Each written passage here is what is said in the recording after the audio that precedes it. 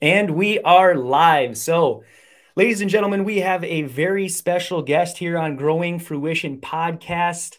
This is the man, the myth, the legend himself, Nathan Reynolds. And he has a story, a testimony, knowledge that can outnumber any amount of library books you can even conceive to read. And he is a huge hope in our faith. And I am so glad to have him and soak up all of the things that he knows. You guys are going to walk away from this video, this podcast. It's worth the investment if you've got a little bit of time to sit down and watch.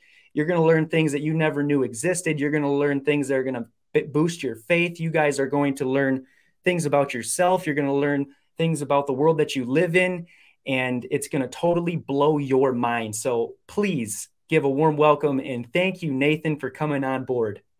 Tyler, I couldn't be more fired up to be here. Thank you so much for taking the time to be here. And for those of you that are checking in with us tonight, you know, it has been an absolutely incredible journey over the last 34 years of my life. But I have to say, the place that I'm sitting in today, it could not be more contrasting to where it all began for me. And I'm just humbled that there are honest, righteous people who are seeking to bring to light what has been a decades of darkness that have been shed over people, veils that have been pulled over people's eyes to keep them in this spiritual and physical slumber so that the adversaries of truth could just devour people.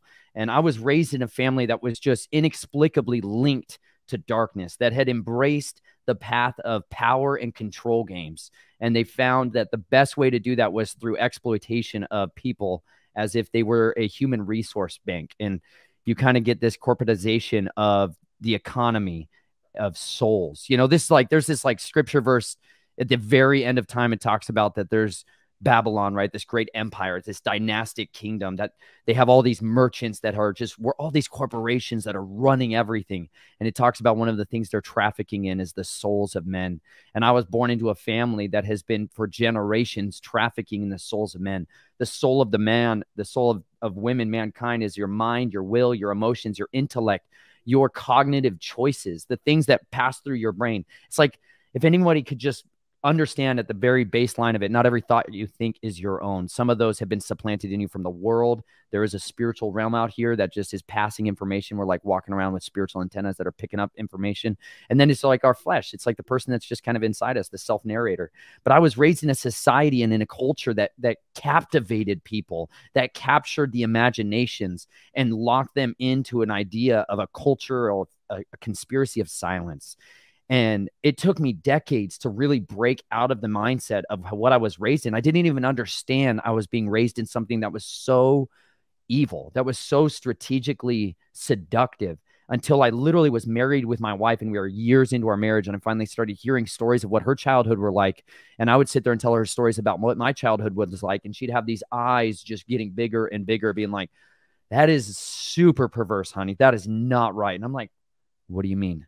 You know, it took a literal mental undoing of this serious cognitive dissonance, this programming that had been ensconced into me as to what I accepted as normal, what I accepted as okay. And I grew up in an area in Arizona and in a culture where children were passed through these fires of abuse. And I was raised by a family that on one side looked very Christian, that had a sincere faith, my direct family, my father, my mother, my sisters. But then on the other side of it, our extended family were open embracers of a totally different ideology, an ideology that was this old religion, and it predominantly predated upon children. And the way that they did that is they would hand me off. They would give me over kind of almost like custody rights to my grandfather in Lake Havasu City, Arizona. And he was a Fourth Order Knights of Columbus. Knights of Columbus is a fraternal organization. It's like the largest fraternal organization. People would call it a secret society, right? Meaning you can't just go sign up and walk in those doors, y'all. You got to swear a serious oath. And in order to be a part of it, you got to be a man, right? And I had no idea the level of depravity that was in store for me at those early stages of my life, but he was a systemic exploiter of children, and the way that he did that was to physically abuse them, sexually abuse them, psychologically abuse them, and shatter their self-will, shatter their identity, shatter their hope. It's what something is called disintegration. And this was at the time being pursued very heavily in order to create something. It's like a mind-controlled slave, you know, and somebody that was willing to keep the secrets of the family and was willing to go along with these agendas of corrupting people, of being used for exploitation of people that may be in a position of power, to let my body be the currency that was passed around a community of perverts. And that's what Lake Havasu City was really built up. It was founded in order to facilitate this. The city of Lake Havasu was built by a man Robert McCulloch, who decided he wanted a play place, a pleasure island out in the deserts of Arizona on the boundary with California and Arizona. And so he brought the London Bridge, which was used over the Thames River in the city of London in Great Britain. And that building, that physical structure had been used for over a century and a half. And this is where everyone gets this child's rhyme of the London Bridge is falling down, is falling down. The reason they used to sing that song is because they used to offer human sacrifices and put children inside the walls of that structure in order to hold up the empire. It's the ultimate power and control that a governing body has over its people, is if they can convince them to voluntarily give their children over to a system of total destruction. And once they have that, they physically feed off of the control. They create a mass of people who are so committed to the cause that they're willing to give over what should be their most precious treasure, their most precious resource. And you'll see so many parallels to that same social engineering that is to modernity, to today, that has never stopped, that has been going on since the time began, that you have some people that want to hold on to power and they're not willing to let go of it for any reason. And so I grew up in this culture of corruption and seeing radical intelligent evil put on human suits and perform the worst acts of violence and depravity to children and to family members, to people I loved. And so I learned this helplessness, that there was nothing I could do to get out of it. And once my will was broken, I became willing to just do whatever I was told, to be completely obedient to that system. And I had this predilection towards learning and retaining information. And so they kind of made me a secret keeper, that I was entrusted with all kinds of information that then I would regurgitate and pass back to them, and made to be like a mule of child pornography, of physical currency of evidence on people. They call it little black books. And this is what's used in the behind the scenes world of echelons of power. Blackmail is the currency. It's people's secrets. It's the skeletons in their closets that really determines how they're going to be utilized by the network or the family abroad. And so I was trapped in this world for many years of my life, and I had a deep-seated desire to break out and to make it stop. And so I got cultivated and groomed to be a part of assassination programs, and started trying to go and fight back against these people. And I learned through the Jesuits a way of hunting people down, of killing people. And this is what they've been known for time and modernity, the assassins, like the assassins. And so I got caught up in a culture of murder and of bloodshed, of violence. And it was like the only time I ever got out, the only time I ever got to really express my gifts. But otherwise, in my normal life, I was anonymous. I was background noise. I was never allowed to have the intellect. I was never allowed to show off any aspects of exceptionalism. My family lived in this background noise culture, that anytime that I started getting noticed, anytime abuse was noticed, we would move. I would change schools. My family would pull me out and transfer me. We would move constantly. And so it created in me this never ending like realization that I can never have love. I can never be attached to anyone, because to have that connection meant loss. Every time I connected with somebody, I was gone. I was ripped away from him. And it just created a culture for me of instability. And so this went on for many years of my life, until when I was a junior in high school, I got emancipated to the United States military and began to be a part of what's called special kill teams, where I was used as what they would call, in the open man's language, strategic eliminations, right? People think that the United States government only kills people overseas, like American citizens, with drone strikes. But these surgical strikes are often done by people here in the United States, sleeper cells, operatives who work in clandestine fields under State Department and under basically what people would think of as like an ambassador. The United States ambassadors or other countries' foreign diplomats, they have diplomatic immunity. And so this allows them to commit incredible crimes in the United States and get away with it. And so there's a lot of black operations projects that take place under the charters of State Department run facilities. And so I got caught up with what I thought was going to be my way out, what I thought was going to be my freedom, which was to be a hero. Like I was raised in the same culture as everybody else, that the two most manly men, that if you really want to be a man, if you want to really like make a difference, you basically can go be a man in sports, and you can go be like a hero in the sports field, or you can do it in the United States military, maybe in like the emergency medical response with police and firefighters. But basically there's no men anywhere else that's ever publicized. They don't show you authentic farmers. They don't show you ranchers. They don't show you like men who work and labor and toil and inside the earth as miners. And they don't show you and make it desirable. They show you a sissified culture for all intents and purposes, except for in a few venues where they're like, yeah, if you want to go be a man, you can go that way. And so I thought, I bought it hook, line, and sinker. And I thought the rest of my life was going to be devoted to working my way in the United States military and being a part of tier 1 operations. I thought finally I would be able to hunt down these people. And I got to do that for a few years.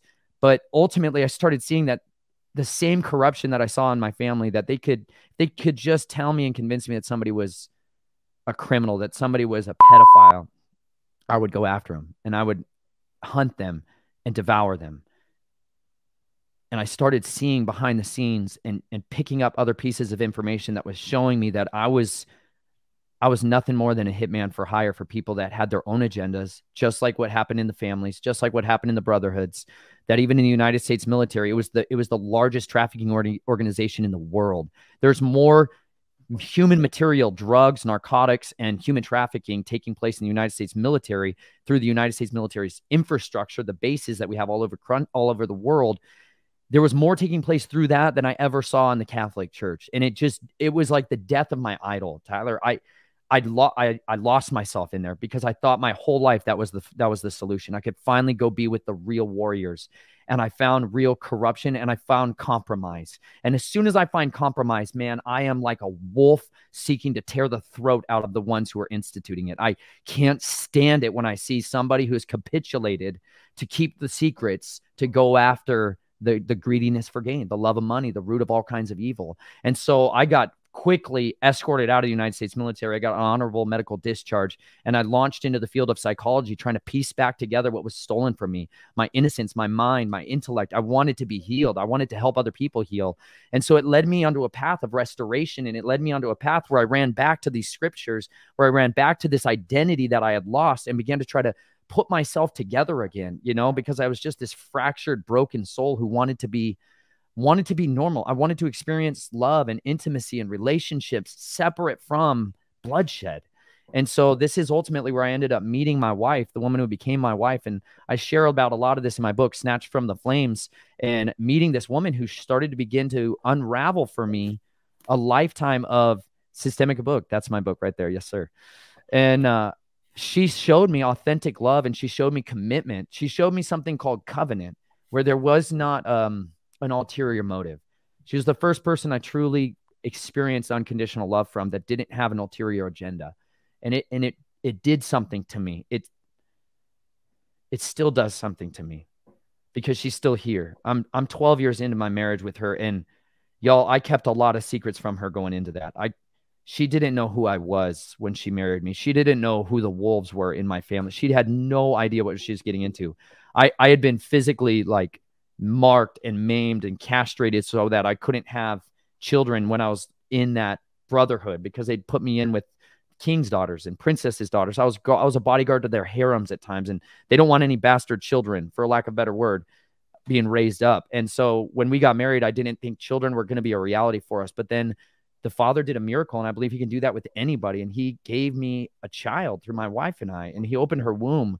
And I was left with this decision of, do I make my daughter pass through these same fires so we can have access to the trust fund? Because it's a legal guardian trust fund, and you have to give legal guardianship of your child over to these people so that you can then have the compromise. They have the blackmail on you, but then you get access to the trust fund. Then you get access to the estates and the phone book. But I wasn't willing to do that. I wanted for my daughter, Naomi, I wanted her to get to choose her life. I wanted her to know freedom in areas that I never did. And this is what set the stage for an ultimate showdown of war, absolute, complete, bare knuckle, drag out warfare that unleashed itself on my family, on Chelsea and I, and people trying to hunt us down and kill us because I wouldn't capitulate. I wouldn't compromise. And I began to speak the secrets and come out and try to seek the freedom to all those who are in bondage. And that's what's led me on this journey where I am today. That is honestly where exactly I want to leave off of, because something that I'm dealing with in my life right now, and I think that are questions on a lot of people that are really diving into the word and kind of escaping out of the big church type of faith, and really becoming alive and awakened in the remnant, in that closeness, in that just whole different playing field of faith. And one of those things is, especially gleaning from your situation, what are some tips to becoming the most effective spiritual warrior in the kingdom of heaven and faced in circumstances where perceivably it's imminent death? Yeah. You're either going to have a fight or flight reflex response and use your flesh to divert a situation and unfavorable outcomes, or you're going to be completely disciplined and rely on your spirit man to call upon the powers that can toss mountains into oceans and leave it up to his will to either deliver you as his child. That's right. And you have gone through this, and I want to hear directly from you how it is looking back in hindsight on the things that you've went through and also the knowledge that you have now. How would you best be a warrior, both fleshly and spiritually, in those circumstances? Every time I think about who are warriors and how do you become a warrior, like what got me out of this, y'all, was the word. Okay. We think these stories that these like accurate, the scriptures is like a reliable historical text that I've tested. It's not just some kind of book that I picked up one day and was like, this man on the stage here says I can trust it, you know, and because he says I can trust it, I can trust it. Or because the Bible says it can be trusted, the Bible is what I believe. Like, I tested this thing. Like, I've put it to the test. I don't test the Father directly, but at the same time, my whole life has been nothing but a perpetual, like, hanging on by a thread. Like way more than half of my life.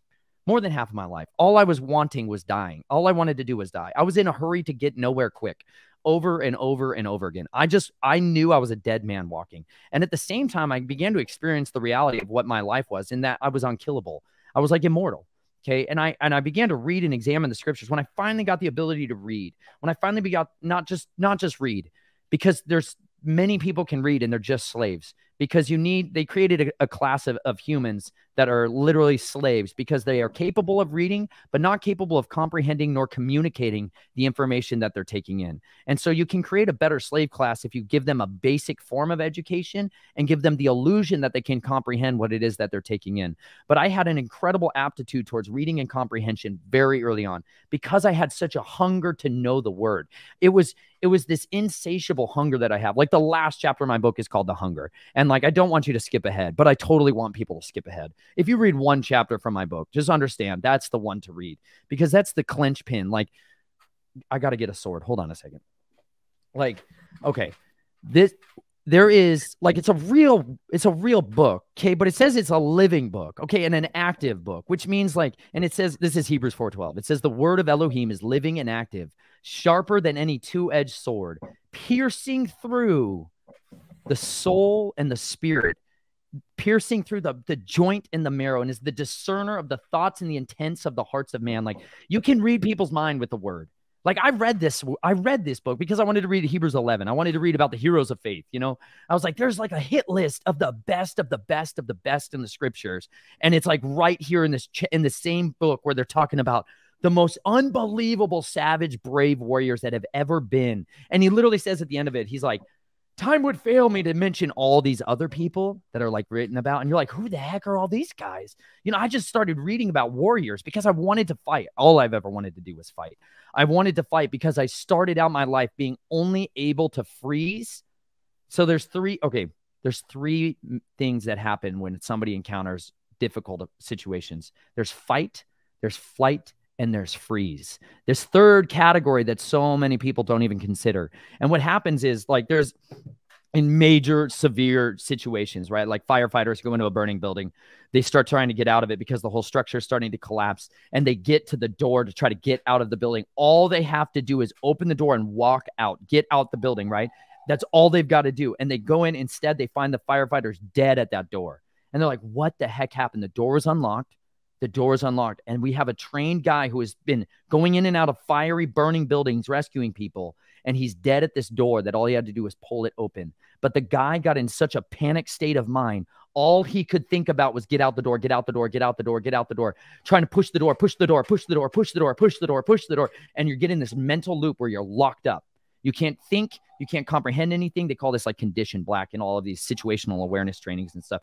You can't, your prefrontal cortex has checked out. You're not capable of thinking. You're not capable of reasoning. You poop yourself. You piss yourself. You're completely gone, right? You revert back to whatever you've been trained to do if you have any training in that regard. But you go back to this just basic level of function. Okay. Your hands go numb. Like, we used to train, like when we do like combatives and training, we used to literally train people, make them sit on top of their hands so their hands were completely numb. Okay. Then we would put a knife in their hands and do combative drills. Then we would put a pistol in their hands and do combatives, because you have no comprehension of the level of what it's like when somebody starts shooting at you, trying to murder you. Okay.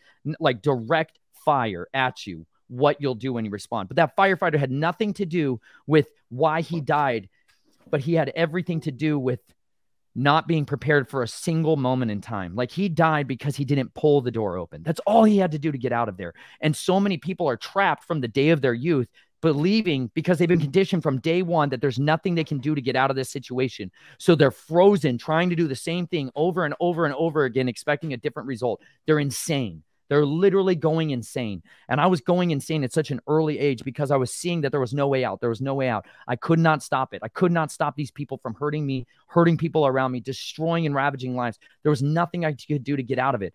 But I got to hear the word being taught. I got to hear the word, and I got to hear these stories of warriors. I got to hear these stories of David. I got to hear these stories of Samson, who was a skinny guy, by the way. Everybody's been mischaracterizing this guy and playing him as some buff hero-looking Zeus creature thing. Everybody didn't know who Samson was. They all sent people out to kill him, special kill team guys, assassins. Everybody was out looking to kill Samson, and they're all like, where is that guy? If you had a yoked-out broski that was all roid rage big and buff, nobody would have to know where he was. Everybody would know.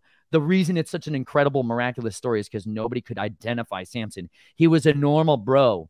He was nothing to regard. It's like Yeshua. Nobody looked at him. It said there was nothing about him that captivated people. Like, there's nothing to look at there. People just overlook him, right? He was a background noise guy. And I read these studies as soon as I could read. I read these studies as if my life depended on it, because it did. Because I understood that there was an absolute physical and spiritual war that was being waged day and night for the souls of men. Like, when we were down there under the London Bridge, they had throne rooms and places where these spiritual, physical powers would come and manifest them. They would physically come into the room when people were engaged in these rituals, when children were going through these tortures. Like, they physically came into the room, like literal serpent-like beings. Like, the dragon would physically walk in the room and speak. Like, people speak to these beings. There's human agents on the earth that get downloads from the kingdom of darkness that rise up out of the abyss and communicate with them. Like, this is the real... It was unequivocally reality for me at such an early age that I knew I had to fight with everything in me to get out of the system, to get away from the system, and to learn how to defeat it. And I knew the only solution what is ever going to be found was in that word. But at the same time, when I'd go to the churches, I saw cowards everywhere.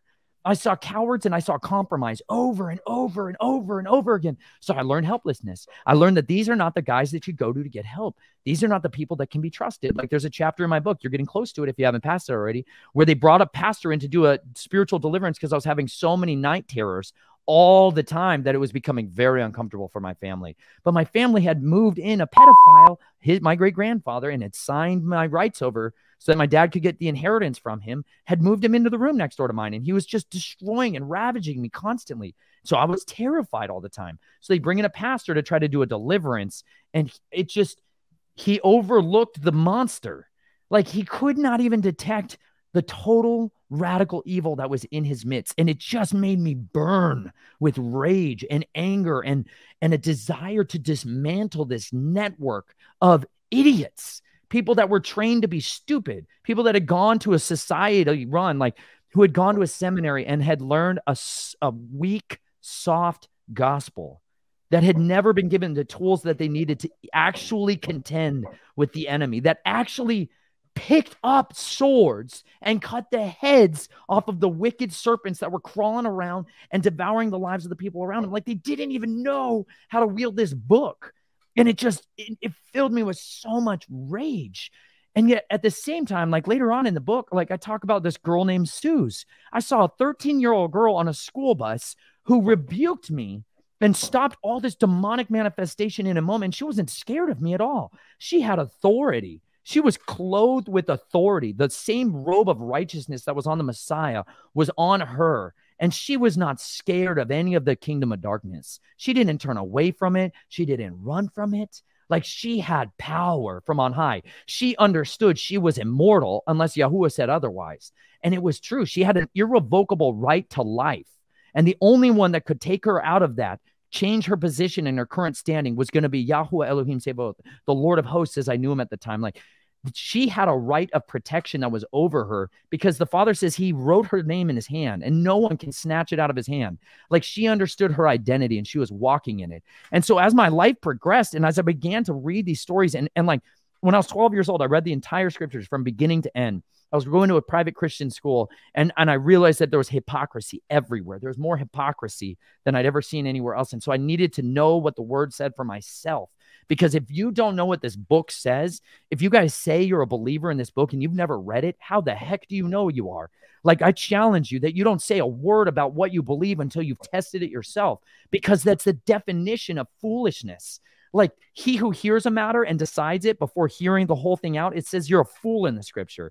Like, you've got a book to read that's Genesis to Revelation. You can read the entire thing in about 2 months. I did it on audio scriptures. I did an entire recording of the scriptures in the through this microphone to try to get that to people who want to hear the word, because it says faith comes from hearing and hearing comes from the word of Elohim. So like, the Father's not going to draw anyone to his son unless they hear his word, which means we have to clothe ourselves with an understanding of this word before we can ever go engage in warfare. And the first place all warriors have to begin is the man in the mirror, the woman in the mirror. There's nowhere else to go fight that battle except for right here in your home, in your apartment, on the side of the street, whether you're drunk or high, wherever you might be today when you watch this. There is one deal, and that's absolute surrender to the former ways of who you are. You have to give up your self-sovereignty. Like, you're not the king or the queen anymore, that there's somebody else who loves you, cares about you, intimately connected with who you are, like, knows your name, like, actually knows your name. Not just your, like, birth certificate thing, creature, like who you are, your character, your identity, your purpose, your calling, your destiny, why you're here. There's only one who knows that. And he loves you enough to reveal that to you, to show you that, and to set you free from the bondage, like these chains and these hooks and these snares. It's like all of the fear and the dread and the learned helplessness and the willingness, the willful surrender to the kingdom of failure, like the fear of men, the fear of failure, the fear of lack, the fear that has so plagued us for so long. He's the only one that has the power to set you free from that, but it requires your surrender. It requires you to say, I don't know what's best for me, but I believe you, because you're the one that made me, does. And it's that act of faith. It's that act of humility. You have to be willing to humble yourself. And once you do that, the Father can exalt you. Like, it says, humble yourself before the mighty hands of Elohim. Like, humble yourselves, therefore, before the mighty hands of Elohim, and he will lift you up. Resist the devil, the dragon, and he will flee from you. So you have humility, trust, and then resistance. And that is like the foundation. Those are literally, you cannot stand on anything until you can apply those three fundamentals. Like, there is the most critical thing I ever learned in my entire life about fighting and about like how to use stuff like this to absolutely eradicate my enemies was to stand, like to not get to the ground, to take them to the ground, but to never let them get me to the ground. This was like invaluable information, that if I could get on their backs, like I studied how animals hunted each other. I would study how lions attacked their prey. I studied how ambush predators attacked each other. I studied chameleons. I studied praying mantises. I studied wasps. I studied these creatures that had different tactics and strategies to devour and destroy their prey for years. And I'd watched them vigilantly and diligently. I studied wolves. I studied lions and cougars. I studied how these animals destroy something that is so much more powerful. Like, how does a cougar kill a buffalo? Like, a buffalo is such a unique creature. I literally have got buffaloes. I just got skinned out, and they're buffaloes, giant heads in this freezer. I just went to a butcher out in Missouri out here, and he was showing me this entire animal split in half. My daughters, we went on I took him out on a field trip, and we end up inside of a butcher's place, and they're just sawing an animal completely in half in front of them. And they're like, wow, I have a 7-year-old and a 4-year-old daughter. They're in here watching. They're like, oh yeah. The bone saw was going less than a foot from their face. It was amazing. It was totally explicitly graphic and authentic, because I'm like, if you guys want to eat meat, you should definitely be intimately connected with that process. But he was showing me the difference in just the anatomical differences between the buffalo and the cow. And buffaloes have this giant hump on their back that's all this ribs and muscles. And they do that. They grew that way because the father put them in this incredible environment here in North America, in a land full of saber-toothed tigers, like saber-toothed lions. Their fangs are just like gigantic, and they just destroy things, and they jump on their backs and they just go for the throat, right? And buffaloes drop their neck and their shoulders, and they got horns, and they just destroy stuff that gets on their back. And so like I learned at a very young age, like you just got to make sure to stay on the top. Like you got to stay on top. If you hold that control and that power in that position, you can destroy anybody. And Amos 2:9 was where I found that. Like I studied the scriptures for any verse that had to do with battle, tactics, combat. And in Amos 2:9, it said how they defeated these giants, by the way, which were like living trees, huge, 30, 60, 80 feet, gigantic beings. And it said they attacked them from their roots beneath and their fruit above. And I was like, this is exactly how we dismantle this empire. I was like, if I want to completely eradicate this entire kingdom of darkness, those are the two places I got to go. I got to go for their roots, and I got to go for their fruits. And he said, behold, I send you out as sheep among wolves. Be careful, right? But you'll know them by their fruits. So we've got all these masquerading sheep out there that are lying, that really are inwardly ravenous wolves, but we can always look and examine their fruits, and they'll never be able to hide. So once we can clearly identify our targets, we can then go for their feet, go for the roots. And this is how we can completely eradicate this thing. And this is how spiritual warfare truly must be engaged. If we ourselves have not purged this evil from our midst, if we have not cleansed our root systems, like, I love that you're a farmer, because you're totally going to get where I'm going with this. Like the beauty of plants is that they capture this incredible resource known as light, and they convert it into physical nutrients like sugars. It's incredible what chlorophyll and chloroplast, like they convert sunlight into energy, into food. They take in carbon dioxide and they breathe out oxygen. Like it's an incredible thing. But then they have something called root exudates. Like they take in all this nutrients, and if they're in a healthy, soil rich, like good environment, they're going to release nutrients back into the soil to feed the bacteria, the rhizome, the bacteria, the fungi, like all these little bugs that are down there under the ground that you don't even see or think about, that really rule the world. They feed it back to them. They feed their excess down to them. And they, in turn, go and mine all kinds of resources in the soil that they can't get, that they can't do. And they pump that out through their roots. And this is what happens is if a man and a woman submits themselves to the truth, to the ways of righteousness, you begin to drink in the sun of righteousness. Like you begin to bask in the light of his face. Like the Father no longer has his face turned from you, but it says he turns his face towards you. He inclines his ears towards you. Like he listens when you cry. And he sends deliverance. He sends help. He sends reinforcements to you. Like he is capable and culpable. He is capable of delivering you when you call to him. Like that's why the words in Psalm 91 are so powerful. Like he who dwells in the shelter of the Most High shall abide in the shadow of El Shaddai. Like I will say of Yahuwah, my fortress, my stronghold, my rock in whom I trust. He will deliver you from the snare of the fowler, from the deadly pestilence.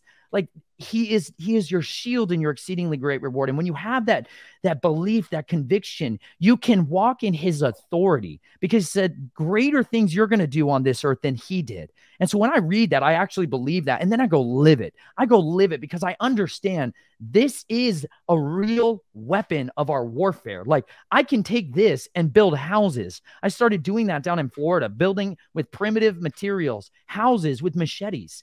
Tools that I had only ever used for killing, tools that I had only ever known violence through, I got to turn into something of benefit that added value to the people around me, that grew and cultivated fruit and tomatoes. I became a master tomato vine dresser down there. And I got to learn how to build, how to add life to an area with a tool that I had only ever known for destruction. And that is how this book can be such a fierce two-edged sword, because with it, you can bring love and truth. With it, you can bring life and you can bring death. And it is the most powerful tool that has ever been entrusted to man, is this living word. And it says in John 1:1, Yeshua is the word. In the beginning was the word, and the word was Elohim, and the word was with Elohim. Like he was there from the beginning. Yahuwah gave us his deliverance. He showed us the mightiest of mighty men. And he then gave us from beginning to end this word. And by those words, we live. And by our words, we're either going to be justified, or by our words, we're going to be condemned. So when we want to contend, when we want to be warriors, all we have to do is first submit ourselves to his ways, and then learn and model our life off the lives that we see in this book. There's good guys in there. There's bad guys in there. But you know what? All throughout it, there is one ultimate warrior. And that is the one that we need to imitate. That is the one we want to have his mind on. And he showed us the way to contend against this. He had a zealousness for his father's house, and he utterly detested hypocrisy. Wolves in sheep's clothing, these brood of vipers. Like, he went after them, and he didn't give them an inch to flee from. And you know what? He gave his life as a ransom to many, and he was a hero to the nations, and they hated him for it. Don't seek the crowd. Don't seek the conveniences. Don't seek the comfort, but seek to be warriors who are imbued from power on high to boldly contend against the kingdom of darkness, wherever it is, whether it's in our hearts and in our homes, or whether it's out there abroad. We were born for a time as this. Yes, absolutely. That sheds some good light that a physical confrontation can be overcome by a spiritual submission and weaponry. So basically, I'm going to ask you a clarifying question on that, but it's so amazing because this is confirmation, exactly what you just said, to a YouTube video that I made like a year or two ago. And the title of that YouTube video was called Why I Quit Going to Church. And it's really amazing how dimensionally you can have the knowledge that I had when I made that YouTube video, which is more like a feeling. And I just had to try and verbally manifest what it was that I was feeling. And there was just that mixed with some type of righteousness that was welling up within me. And I honored and was bold, and I just threw caution to the wind, and I came out with it, and I pressed publish, and I named the church by name because I forget where in scripture it says to do it. I think Paul said to do it or something, but it's amazing how the dimensional aspect of this is, because now revisiting this and hearing you talk about the big church, basically a bunch of funny bones that went to school and have good hearts, but just are totally missing how deep this systemic evil goes and what extents you have to become as a spiritual warrior to identify and neutralize the opposition. And it speaks directly to what I was getting at in this YouTube video. But now as I revisit it with your context, I realize that there truly is a difference between Christians with good hearts who think that they're doing what they're doing and the remnant that are spiritual warriors that are connected to the one most high source, Yeshua Messiah, and have almost an entire new veil lifted off from them. And they just live life differently. And it's so different compared to what we think Christian church is now, or any denomination, that people get weirded out from it. I'm one of those people. I had someone when I was first popping off with my content, I've got millions of followers. When I was first starting to pop off, I had this pepper farmer from the South somewhere, and his family want to reach out and come meet me at the family farm. This wasn't even at my house at the time. This is my family's house. And he practiced the Sabbath, and his kids were obviously homeschooled. You could tell they were just different. And the whole thing was just weird to me. It was different, but I didn't judge them. It didn't freak me out so bad that I felt unsafe, but it was different and it was uncomfortable because I looked at them different. But in retrospect, I don't know these people's lives enough to validate whether or not this is the exact case. But in retrospect, I realize this dude was different because he was closer. He was on a whole nother level, a whole nother playing field. And that leads me to this clarifying question. Given this dimension of understanding, given how faith is a journey and it's multifaceted, in a physical confrontation, and I know that you know this because in your testimony, you said while you were getting away from the family, there was circumstances where that God was real, because you would see tracking softwares get totally ruined or masked, or people couldn't see you or your family right in front of their face, like physically, like with eyeballs, and you're there and they're there and they don't react to you being there. Or just like going through a movie theater and seeing dark, sketchy cars pull up and having to make second decisions on how you're going to keep yourself and your wife alive. Like, when you're in those moments and you don't have time to go flip through the pages of scripture, or you are in that freeze that no one seems to know about because it's just fight or flight. And you don't have time to contemplate. And your instinct, fleshly instinct, is to defend yourself with your facilities that you've recognized with your whole entire life. What is it? Is it the Father's grace that leads you to fight that battle spiritually and save you from other things? Is it something that just happens and you're thankful for that grace? Or is it a mindful decision that you have to train and discipline yourself so that when that time comes, you know what to do? That's a great question.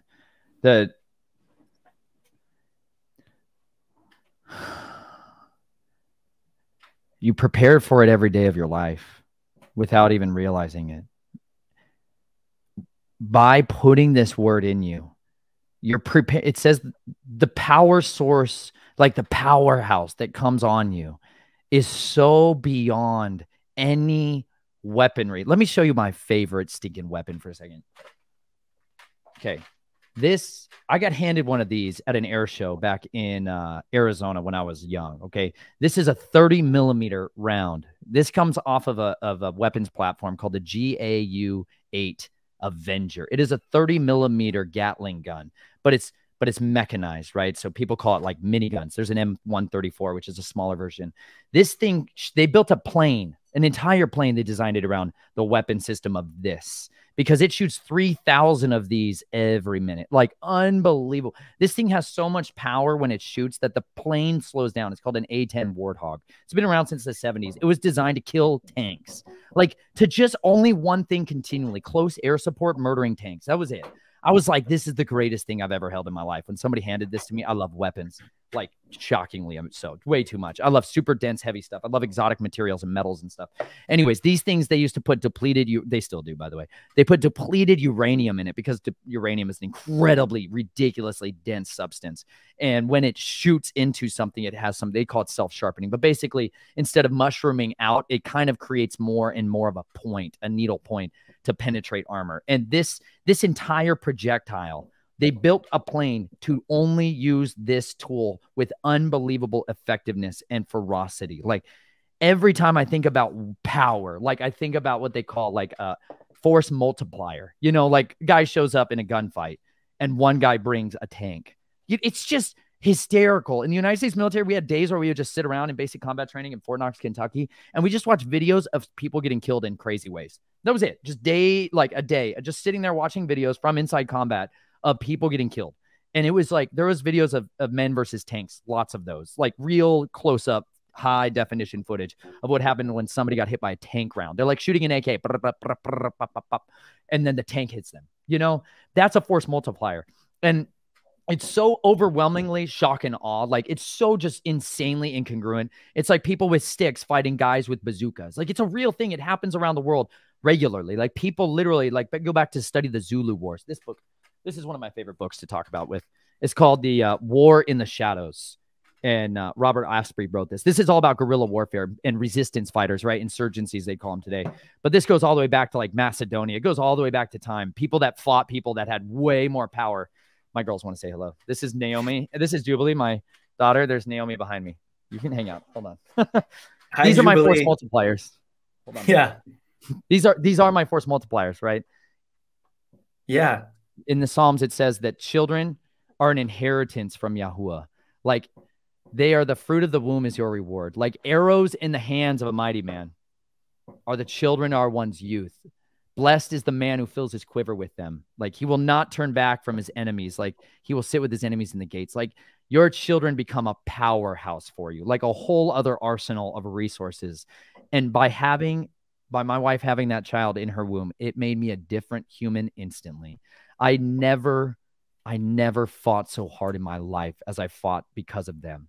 Like, it made me a different man entirely. But that was my why. All that changed was my why. I had a reason to fight. I had a reason to resist. I had a reason to contend. I had a reason to fight back, to not just go quietly into the night anymore. And when that showdown happened in that parking lot, when my wife was 7.5 months pregnant, my family sent assassins after us, teams of assassins after us, to kill my wife and I. And I was wearing body armor. I was concealed carrying a pistol at the time. I was decked to the nines with knives, man. I could feel them coming. Like, I walked out of those doors. I walked out of those doors into that parking lot, and I could feel death. Like there is a spiritual sulfur in the air when death comes in. Like people think it's just a physical thing you're fighting when there's guys shooting guns at you, when there's people who are coming to try to assassinate or kill somebody else or murder somebody else. There is a spiritual power that comes upon people that goes all the way back to Cain, that is requirement, that is always present when there is hatred and murder. Like Yeshua said, if any of you hate someone in your heart, you've already committed murder. There's a spiritual poison, a toxin, a spirit of murder and rage and hatred and violence and lust that comes on people, and you can detect it. And it's because he says he gives you one of the powerhouse that he gives you is his Holy Spirit, his set apart spirit. Like in Hebrew, it says the Ruach HaKodesh. It just sounds so much mightier than Holy Spirit, or Holy Ghost. It's just like, this is something that is a powerhouse. The word is dynamite. Like literally, he says, when power comes on you from on high, the word is literally dynamite.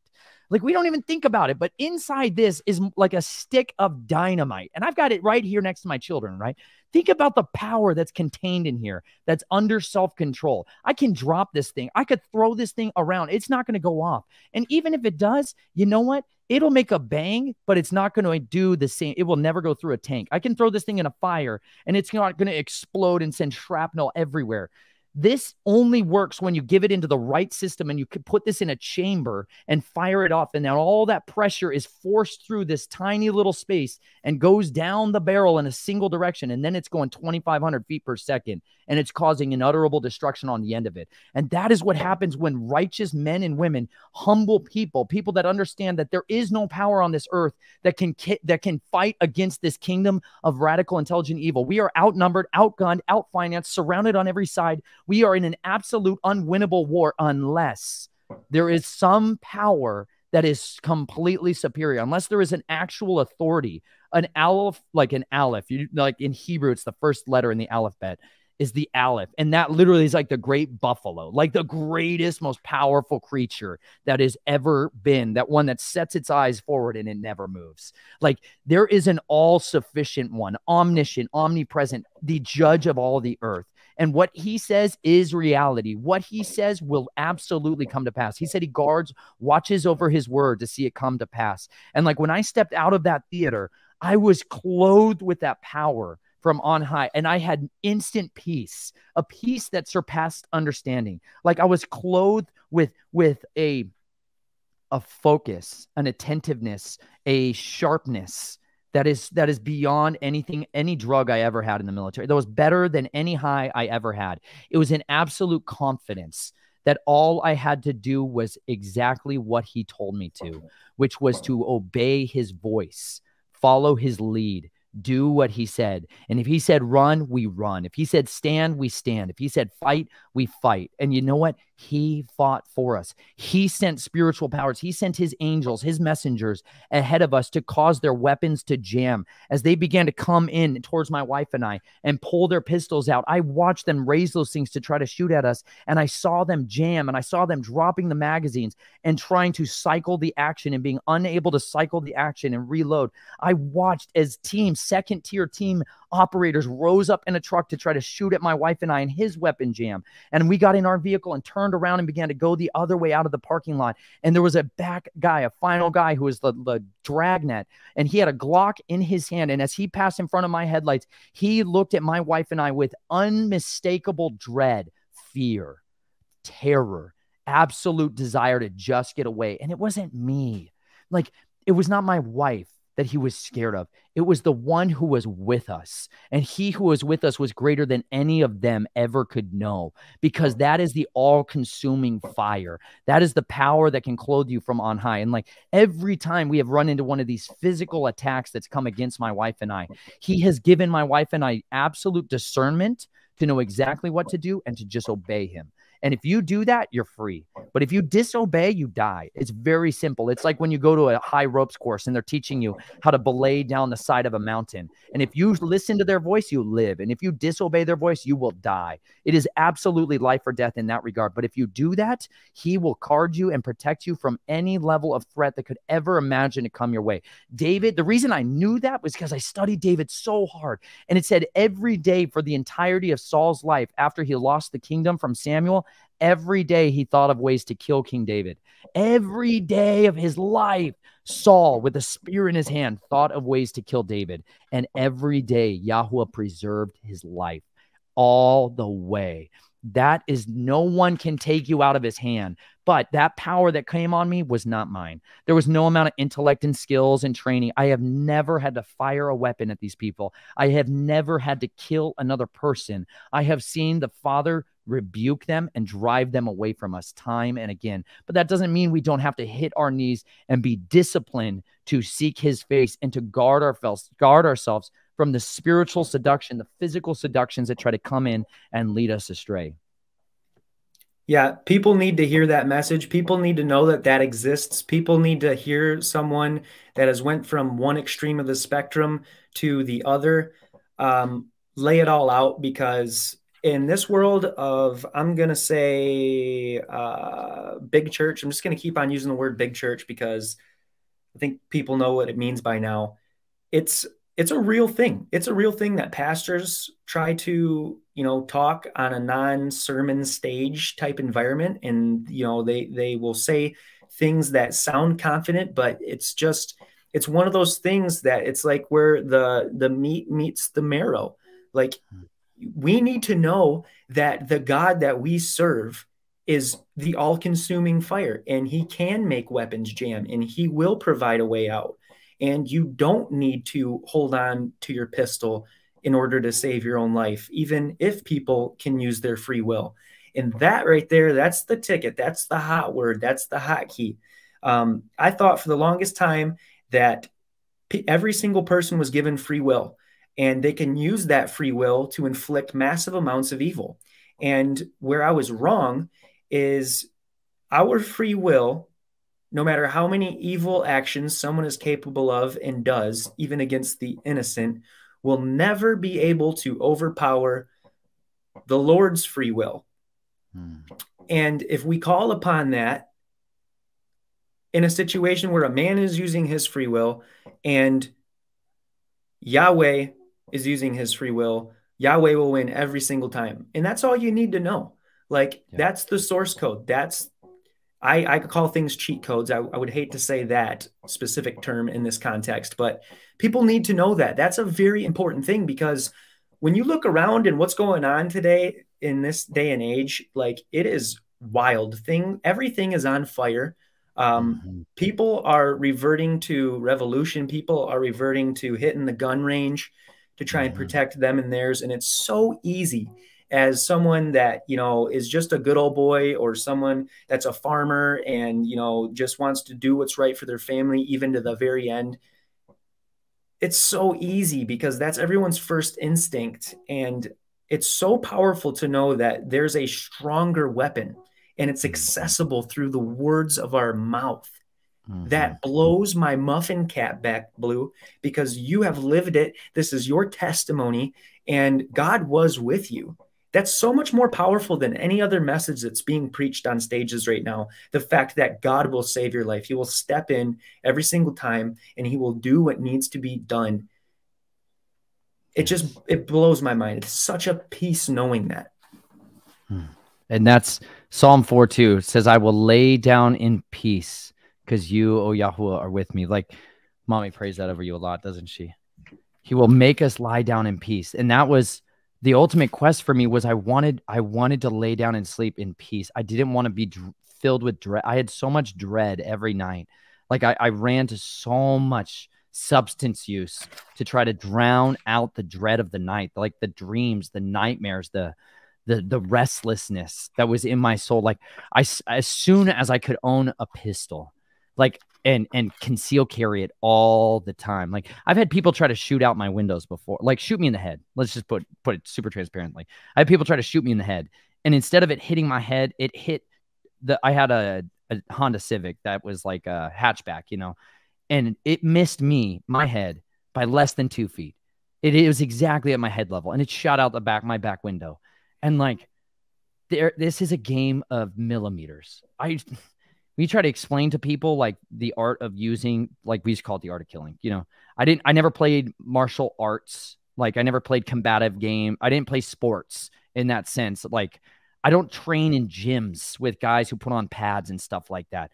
All I ever did was kill them. Like I didn't, there was no like, oh, well, let me just stop before I break your neck. There was zero of that. You know, it was not there was never a game aspect to any of it. It was absolute, complete, all in, never hold back, like kill or be killed. There was no in between. There was no like 50% stuff. There was 100% absolute perfection. Like the difference between a killing blow landing on somebody and a wounding blow landing on somebody is millimeters. And if you get that wrong one time, you're absolutely 100% dead. And this is the reality of this game, this real life war that we are in, is that we are all sitting here on the precipice of the entire thing burning to the ground around us. There is a desire, there is a leaching into the atmosphere of violence. There's a leaching into the atmosphere of like you said, revolution. But this is such an abomination. Like people have no idea what the word means. Like, does your tire do one revolution? How often? Like a revolution means you go in a circle.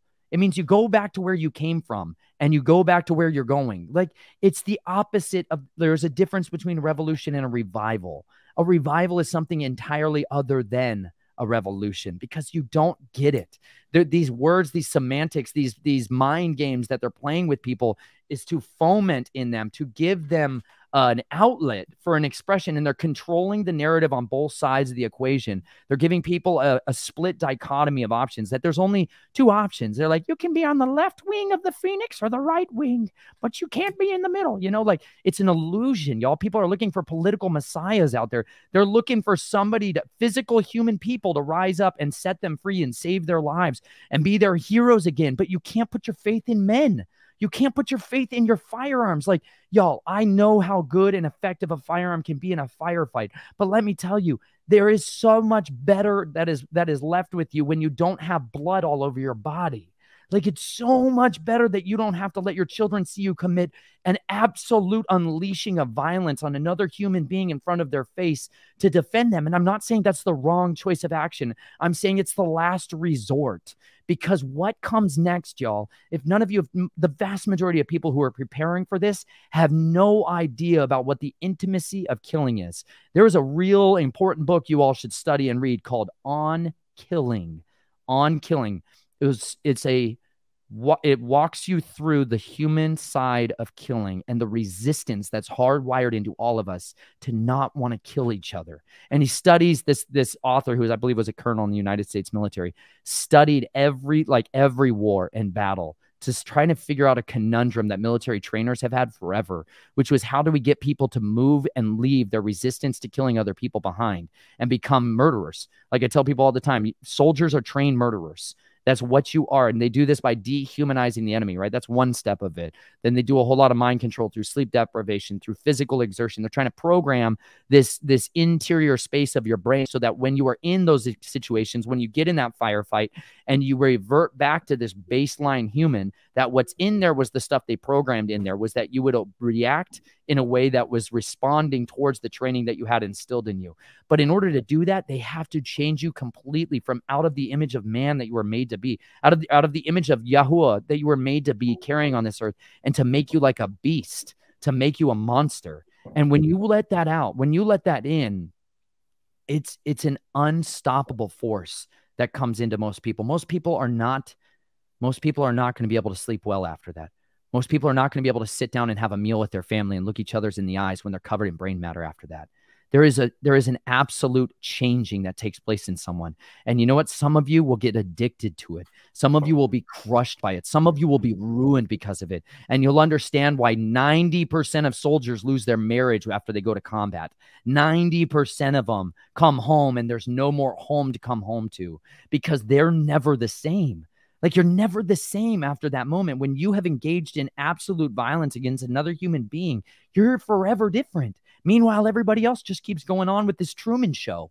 And you can't participate in the same kingdom anymore, which is why they go out and get hooked on so many drugs. Like, I used to self-regulate through substances continually. I was hacking my way to just some level of a baseline of functioning continually. Like, it literally led me until my 30s to where I had to read the scriptures and find out, is there any cure for addictions in the Bible? Like, is there anything that's in here for somebody who's completely addicted? And like, I found there's a book called The Spiritual Roots of Disease. Or A More Excellent Way is the book, actually, the title of the book, A More Excellent Way. One of the best books you can ever read to try to understand the spiritual roots of disease. And he has a section in there on addictions. And he said, all addictions are rooted in the need to be loved. That fundamentally everybody who has an addiction, whatever your drug of choice is, whether it's the video games that you're total slaves to, whether it's the pornography, whether it's the alcohol, whether it's whatever it may be, y'all, it is rooted in your need to be loved. And like that began to set me free so powerfully. And I found in the scriptures in Numbers chapter 6, it says, if any of you desire to be more set apart to Yahuwah, you can take this vow, and it's called a Nazirite vow. And in that vow, you separate yourselves from three things fundamentally: death, alcohol, or any fruit of the vine, mind-altering substances, right? And your vanity, your figure, how you look, your hair, right? It's like, don't cut your hair. Don't touch anything dead. Don't even go to a funeral. Don't go be around death at all. And don't touch anything that alters your state of consciousness. Like we read about Samson. We're like, yeah, he was a Nazarite from his womb. You know, like, you're like, what is that? What is that actually about? And it's a way to set yourself free from that. It's a way that you physically get a reminder that your body is not just your own anymore. Like, some people wear their wedding rings and they look down at that and they're like, wow, like you're freshly married. Is that right? I am. So you're going to be like looking like, it's a new thing, and you have this new reminder to be like, you're not your own anymore. The decisions you make absolutely forever will be connected to in a decision that affects your wife. Her decisions that she makes now forever affect you. Like, you're no longer your own. You were bought with a price. Like, this is the reality for your life. And that chapter, taking a vow like that, helped to set me free, that my body doesn't just belong to me anymore. And that I had accountability that was way better than any AA program. Like, I worked in substance abuse and addictions and treatments and wilderness therapy programs and transitional living and rehabs. And like, I was always trying to figure out a way to help people with addictions. And ultimately I was like, there is no physical way I can help these people with addictions. Like, if people don't know that they are loved, that there is like a king of love, like truly that can have an absolute intimate relationship with them, that can satisfy their desires that no man, no woman, no substance could ever give you. Like, there is no cure for that. The only cure is going to come from an outside agent delivering us from that. And there is such a strong addiction to violence. There's such a strong addiction to fighting back. And that's not wrong. That's not wrong. Hey, sweetheart, I love you so much. You want to take a bet? Okay, you can sleep right here. That's fine. There is that need for people to fight back. There are men who want to be warriors. There are men who are tired and exhausted and worn out of seeing corrupt kingdoms continually ravaging them day and night. Like, there's a good fight still left in a lot of people, but they got to understand that there's more effective strategies to doing that versus just turning to this stuff. Like, I love these types of tools, y'all. It's not that I'm going to tell every one of you to go sell your cloak and buy a sword. I genuinely recommend you actually buy a sword. Like, buy a sword. Pick up a tool that you can use on an ongoing, perpetual, continual basis. Like, carry a neck knife. Carry a knife and use that every single day. And I'll tell you, if the Father ever really wants you to be an overpowering force of righteous vengeance on the earth, he can do more with you in this than you can ever do on your own with your perfect battle platform go to war setup. You know what I'm saying? Like, I did more killing and effective destruction of my enemies with tiny little knives like this than I ever did with the most advanced ballistic platforms that were ever entrusted to me in the United States military, like desert tech tools. Like, I had high tech, low speed, high tech, beautiful weaponry systems entrusted to me. And you know what I found? I always went back to this, because this was what I knew and I was familiar with. Y'all be scratching your nose with this finger all the time. You know how to use your own finger all the time. And if you put a knife that's about that length in your hand and you want to contend against somebody, nobody's going to stop you, y'all. Like, there's these guys in the book of Judges who killed 1,000 people with the fresh jawbone of a donkey. I shot a donkey in the head, man. I understood what their jaw was like, and I understood it was a miracle to kill 1,000 people in hand-to-hand combat with this bone I was holding. Like, this is a total miracle. There's a guy who killed 600 people with an ox goad. It's a stick. It's a stick, a 10-foot stick with a little bit of nublet on the metal on the end of it. That's a miracle. There are so many incredible miracles of the Father raising up people with the tools in their hand. Like Moses killed the entire army of the most advanced kingdom on the face of the earth with a stick in his hand, y'all. Like he did nothing, but he had the word of Elohim, and he went with the authority that was given to him, and he used the tool that was in his hand, which was one staff. Like there's this guy, Benaiah. He's one of the Gibborim. I have a playlist called Becoming a Gibborim, which is all about becoming a mighty man of valor. That's what that word is. If you ever see mighty man or courageous man, that's the Gibborim, man. That's Yahuwah's green berets. That's his special forces, y'all. That's the mighty men of valor, right? Like the men we want to be, we ought to strive to that. Those men, there's one of them, he's called Benaiah, and it says that he killed an Egyptian giant with nothing but a staff in his hand, and he went and took the spear out of his hand and killed him with it. He climbed into a pit with a lion on a snowy day and slew him. He killed lion-faced men of Moab, like hybrids with literal lion head. They said they could fight with 1,000 men. They could outrun gazelles. Like they were supernaturally empowered hybrids. They were the most effective killing systems on the earth, and he killed one of them. And you're like, how?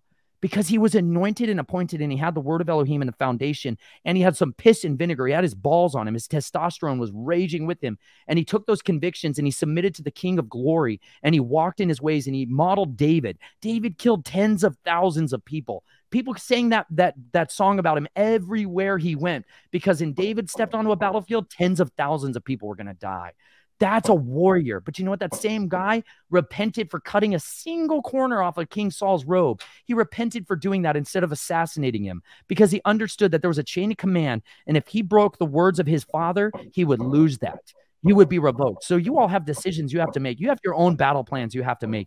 And you know what? I have mine. And I have chosen to surrender my sword to him, which is what David did with the sword of Goliath. It says he took the head of Goliath and his sword and armor with him into his tent, and he took it to Jerusalem. But we find that sword of Goliath was in the house of Yahuwah, wrapped in a linen ephod behind the mercy seat. Like he had surrendered it to Yahuwah. Basically, like, you know what? I want to use these to hunt dragons. Full disclosure. I want to prepare an arsenal and an armory to fight in this absolute inevitable war. But you know what? I surrendered it to him, and I said, you know what? I'm going to give it to you. I'm going to give you all of my weapons, and I'm going to say, I'm not going to touch those unless you call me to it and you appoint me to it. Otherwise, I'm going to go study this and learn how to wield this sword, so that in every bullet that I ever stored, I better learn a Bible verse for every bullet I kept. Because if I can't keep this word written on my heart, if I can't keep these words clothing me with power from on high, I have no business entering into a war of eternal consequences. And he said the Holy Spirit was better that the Holy Spirit comes, because he would lead men to remember every word he said, the Spirit of truth. Yeshua himself was like, it's better I go, because the one who's coming after me, he will give you power from on high. He will clothe you. He will give you irrevocable immortality, indestructible immortality, and he will bring to remembrance every word he said. So when I've been engaged in these wars, when I've been engaged in these battles, spiritual battles, physical battles on this earth, those words come roaring to my mind like I've never experienced ever in my life. I literally feel like I am on fire. Like I feel like if I open my mouth, I could consume my enemies with these words that come out of me. And I've seen it done time and again. And I've seen the enemy flee from it like they were on fire. But I can't see it with these eyes, but I can experience it with my body. I can experience it with these senses that I have. But I know that is how we're supposed to fight this war. And until such a time as that changes, we have to eagerly study, discipline, train ourselves to be righteous men of Yah who've submitted to his will and walk in obedience, because then we truly are unstoppable. Amen. That is very powerful. And I'm actually reading in Samuel right now, when I was just talking about the order today in my kitchen.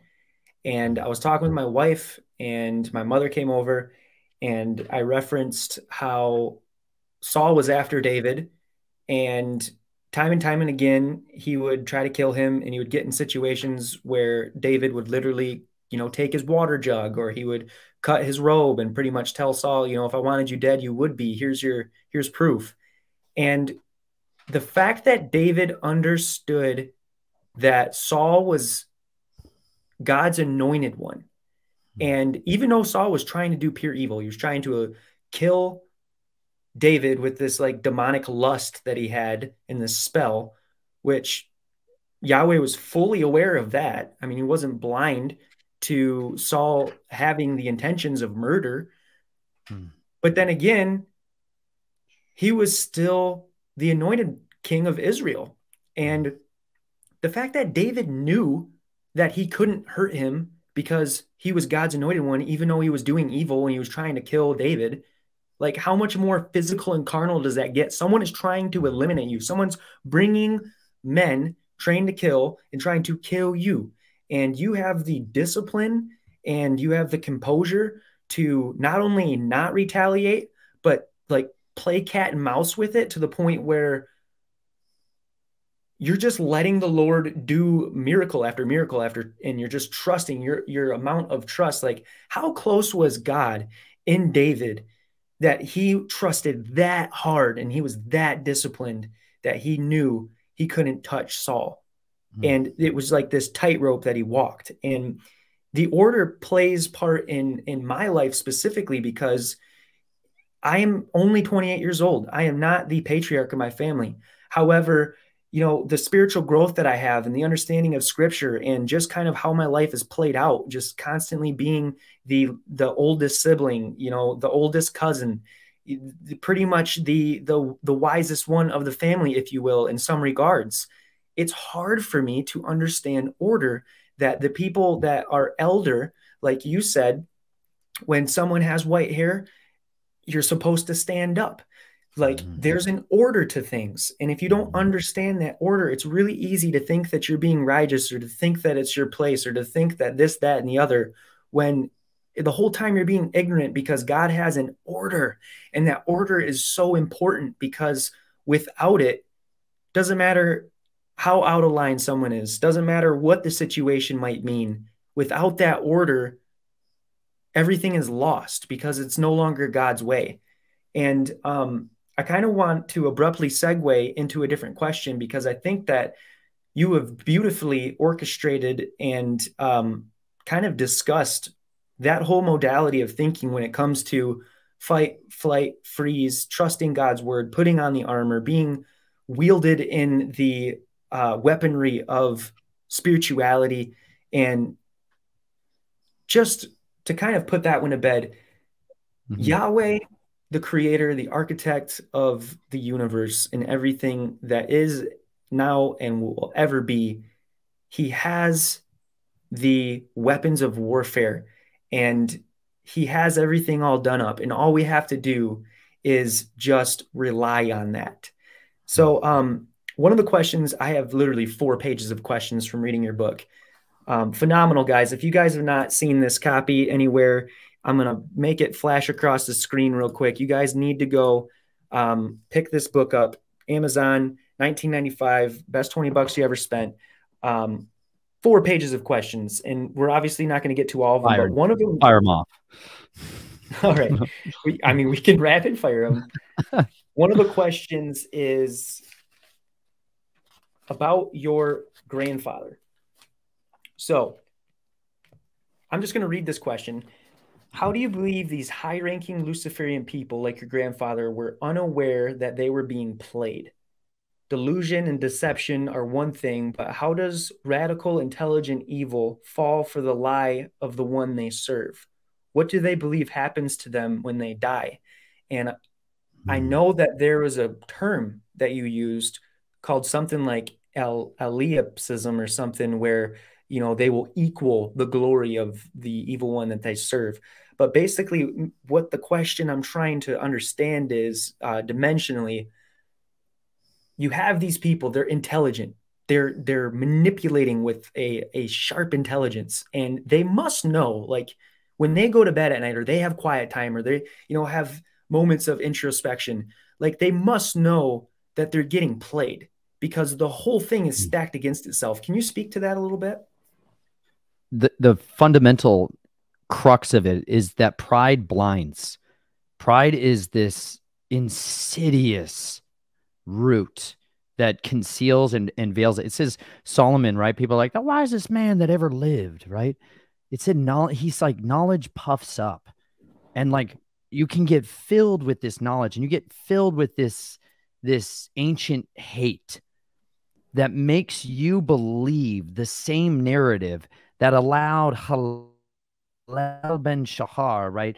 People call him Lucifer, this modern junk drawer term they gave to him, this anointed cherub that covered over, like in the throne room of the Most High, like the guardian. He was supposed to be the guardian of the throne, like, but he looked upon the Father. He looked upon him and saw and began to desire the power, desire the glory, desire the reverence, desire the worship, that he should be like the Most High. Like he began to raise himself up in his heart. And it says iniquity was found in him. Like he was the conception point. He gave birth to iniquity, which was not just like sin, not just like transgression. Like iniquity was like the willful, continual giving yourself over to darkness. He was supposed to be this just great, radiant, awesome, majestic, incredible creature destined for glory. However, Yahweh is the only one who's ever going to receive the glory. But then there's this lust of the flesh, the lust of the eyes, and the pride of life. These are the three fundamental things that make every one of us either win or lose our souls. And there is an entire kingdom that exists behind the scenes to control and manipulate and govern men, master manipulators. We don't think about these principalities and powers and rulers and thrones and spiritual wickedness in high place. We don't think of them as physical, real things that we're battling against, but these are the immortals.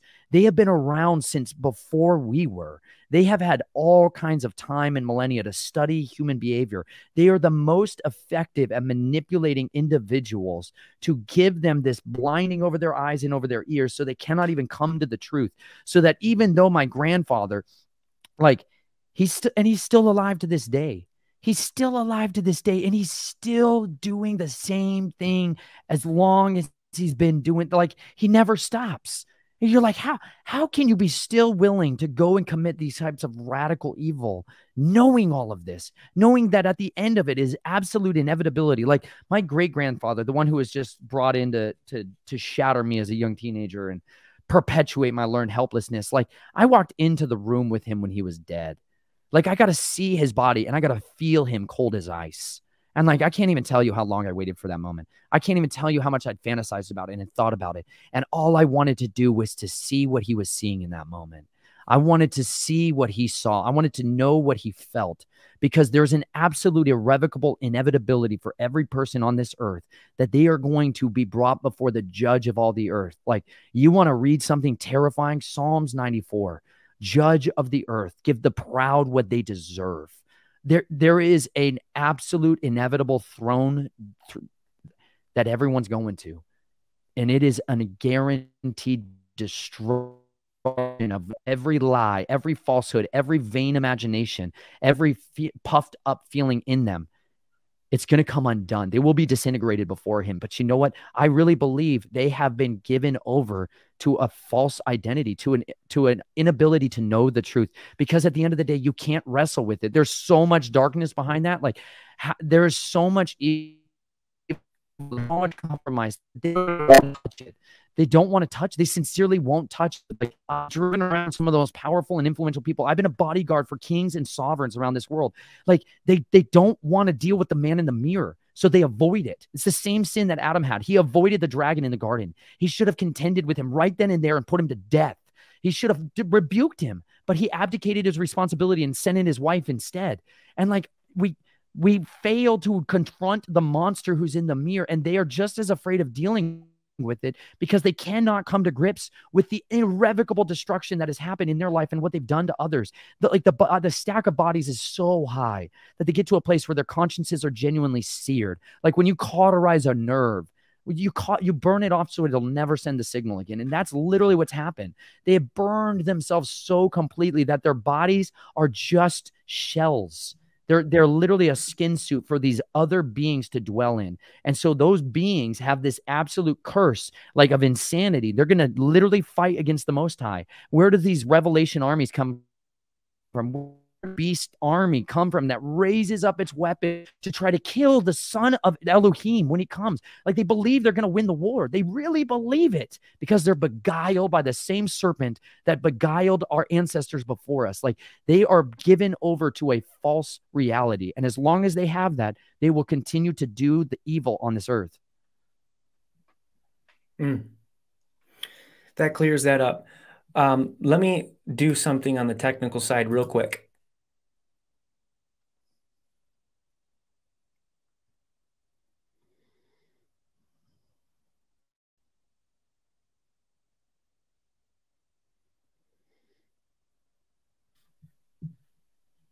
Okay. So that offers some light onto the situation, the searing of a conscience, and the insanity of a perverse reality, a reality that is not truth, that is devoid of all truth. That would be the only way that a conscious, intelligent being would be able to not have any thoughts of clarity or strategy concerning their own situation, because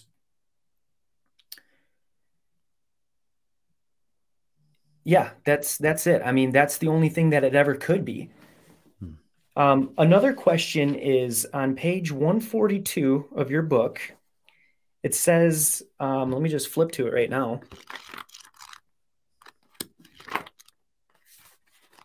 There's so many underlines, dude.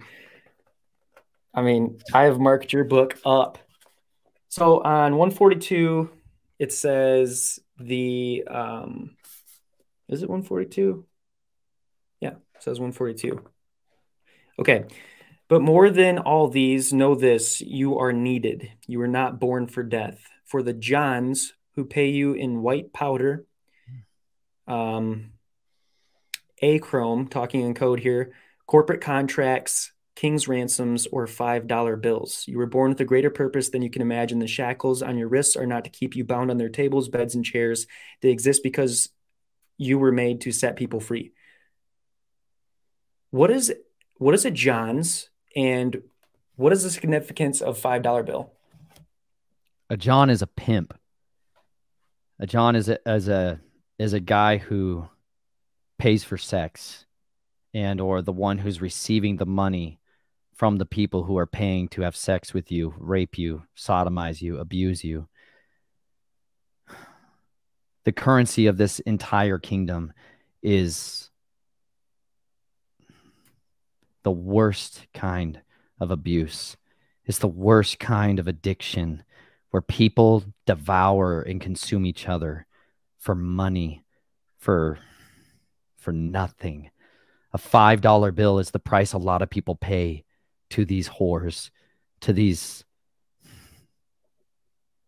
victims, to these people that are so devastated and so hungry, so desperate to fill that hole of hope that was crushed and destroyed, that they're willing to give their bodies over, that they're beguiled to do it.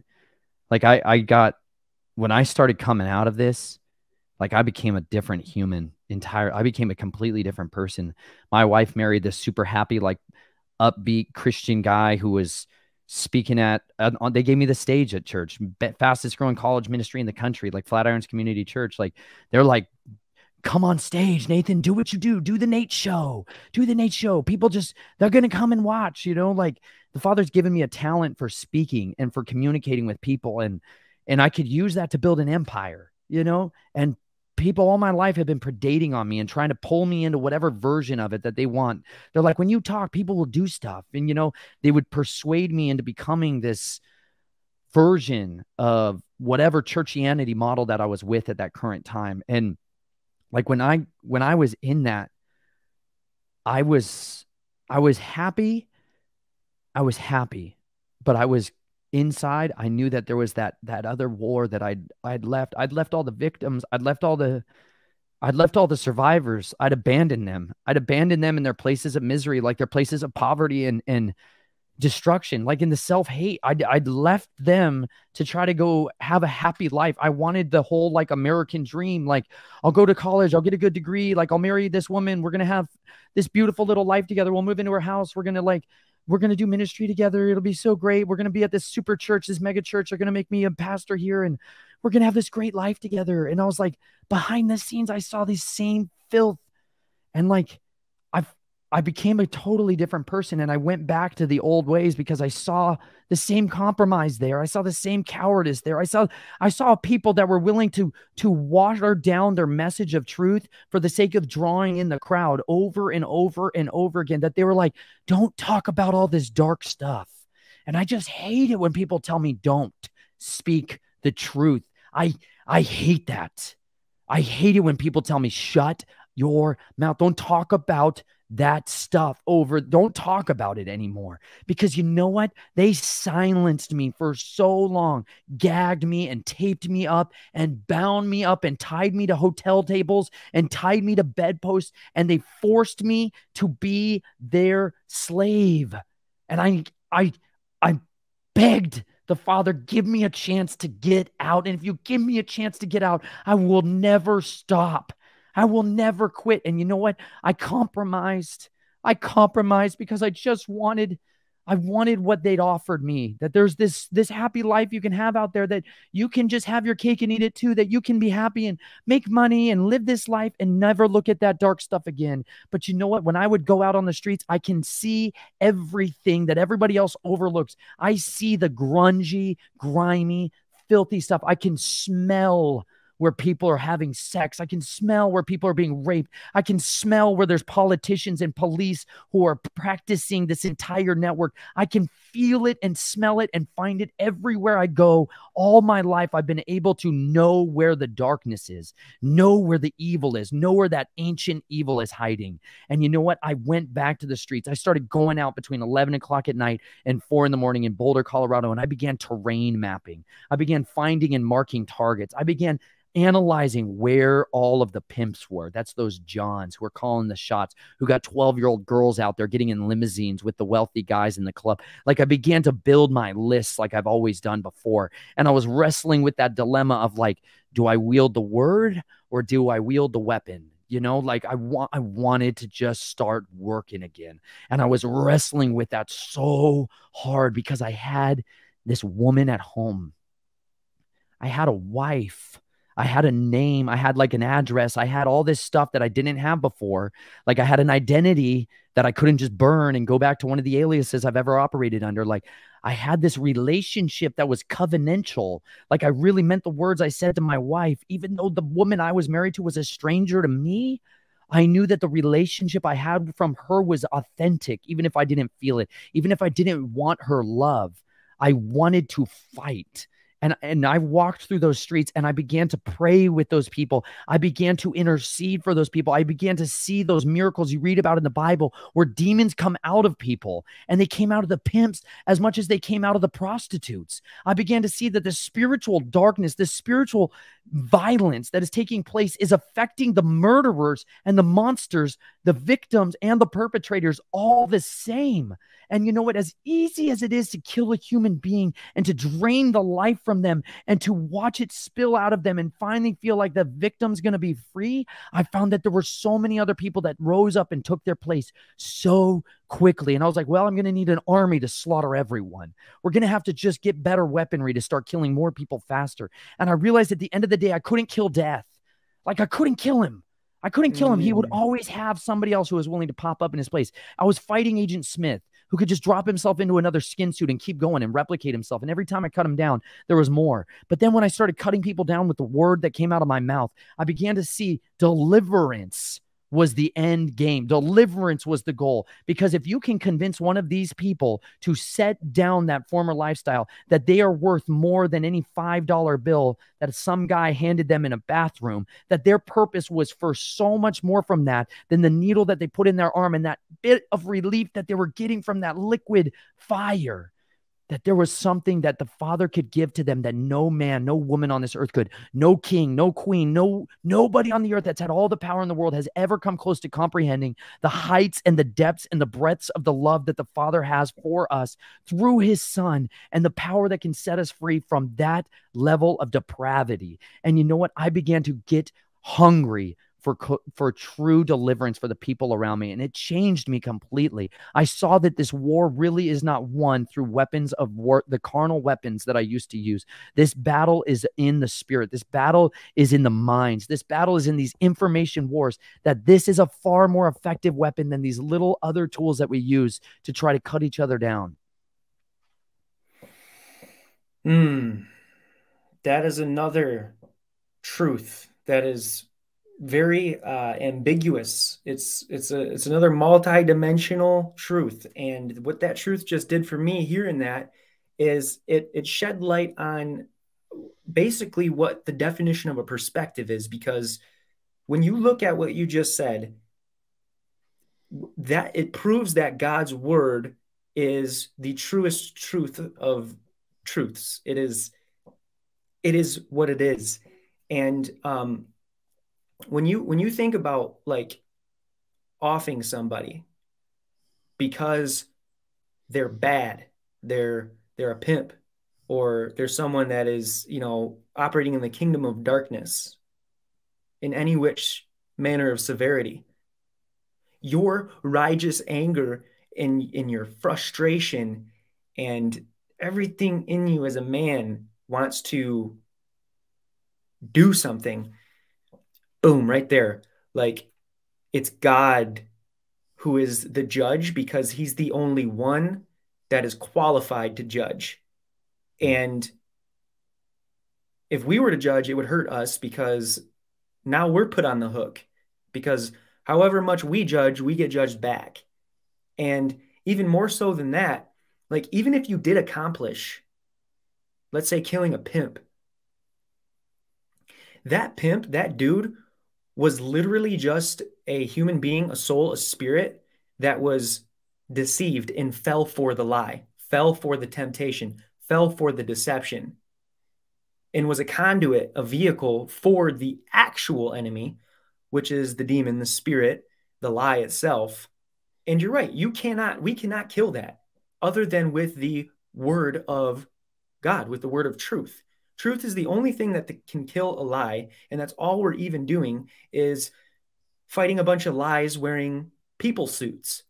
And like, you don't get that truth on the surface level. When you're just talking, oh, hey, how's the kids? Oh, Nathan, you know, you went out and, you know, processed some sheep up on the mountain. Like, when you're just talking like that, your brain isn't even capable of perceiving truth at that level. Like, to get to this truth, it takes work. It takes getting yourself to a level to where you're analyzing in a perspective of multi-dimensions, where you understand that this war is not against flesh and blood. It's against principalities and rulers and authorities in places that we cannot grab out and touch. It's just a different reality. It doesn't, just because it's not tangible, it doesn't make it any less real. But the fact that you cannot touch it makes it even so much more real. And that is so good, because people need to know that if you really want to fight, if you really want to do something against what's going on, if you really want to make a difference, like, you got to be the change that you want to see, starting with the man in the mirror. And then after that, you have to understand that your weapons are useless if they are not founded in the sword of the Spirit, which is God's word. And even me, even on this podcast, like, even throughout days in my life, you know, like, I'm like, oh, should I keep the gun by my bed? You know, blah, blah, blah, blah. Like, what should I do? I should get some, 40 acres and build a long driveway. Like, everybody does. Like, everybody does. And it takes work to get to that place where you're like, you know what? I need to be more mature than this. I need to stop being spiritual milk, and I need to be more meat and potatoes about this, because if I'm not, I'm going to get took. I'm going to get taken for a ride. And I think that your testimony, and specifically, Nathan, it offers so much clarity to all the questions that people in the churchianity realm that are slowly starting to evolve and become awakened to the remnant, which is the true believers and the walkers of the way. Those are the questions that those people are wrestling with. Those are the realities in the truth dimensions that they're not scratching the itch or being educated on up on the sermons of the cool churches. And man, that is such a powerful truth because it defeats the kingdom of darkness like that. Yes. It doesn't, you don't need a tool. You don't need a piece of metal. You don't need nothing. You just need the stories of our ancestors like King David and Caleb and Joshua. And you need the sharpest sword that ever will exist for eternity. And I'm so encouraged by you, man. Bro, there was but this is why we, like, you go back to the Hebrews chapter 11, man, this cloud of witnesses. It says because of all, like, he goes through telling you all these awesome, like, fiery, salty stories. And then he's like, because we have this great cloud of witnesses, let us cast off every hindrance, like cast off these nets that have been over us, these like sins that have so easily entangled us, like cast them off. And it's like, I was encumbered by the desire to be vengeance. And at the same time, like, we're commanded to judge righteously within the brotherhood and sisterhood of the body. Like, we're commanded to judge righteously among each other. And we have to become shepherds. Like, we have to become shepherds. Like, the Father literally took me to become a shepherd. I was reading through in that Becoming Gibborim series. Like, I literally got to the story in David's life when he ran to the crags and the rocks, like the hills and where there was goats. Like, I literally parked onto this property in Asheville, North Carolina, and became a goat shepherd as I got to that part in the story with David and was like, what are you doing? Like, what are you doing with me? This is a setup. Like, you're about to teach me something that I can't learn anywhere else ever. And I couldn't learn those lessons until I lived them. Like, why did he take Moses, who just murdered a guy? Like, Moses does a witness check. Like, he does a look left, a little look right, you know, he's all like, boom, kills the guy, buries him in the sand, like, kills him, thinking to himself that Yah was going to raise him up, that the people would look at Moses and go, oh, you're the next judge. Like, this is how the judges used to do it, right? Like, Ehud goes out and kills one guy, the king of Moab, blows a shofar, and they slaughter the entire kingdom that was reigning against him.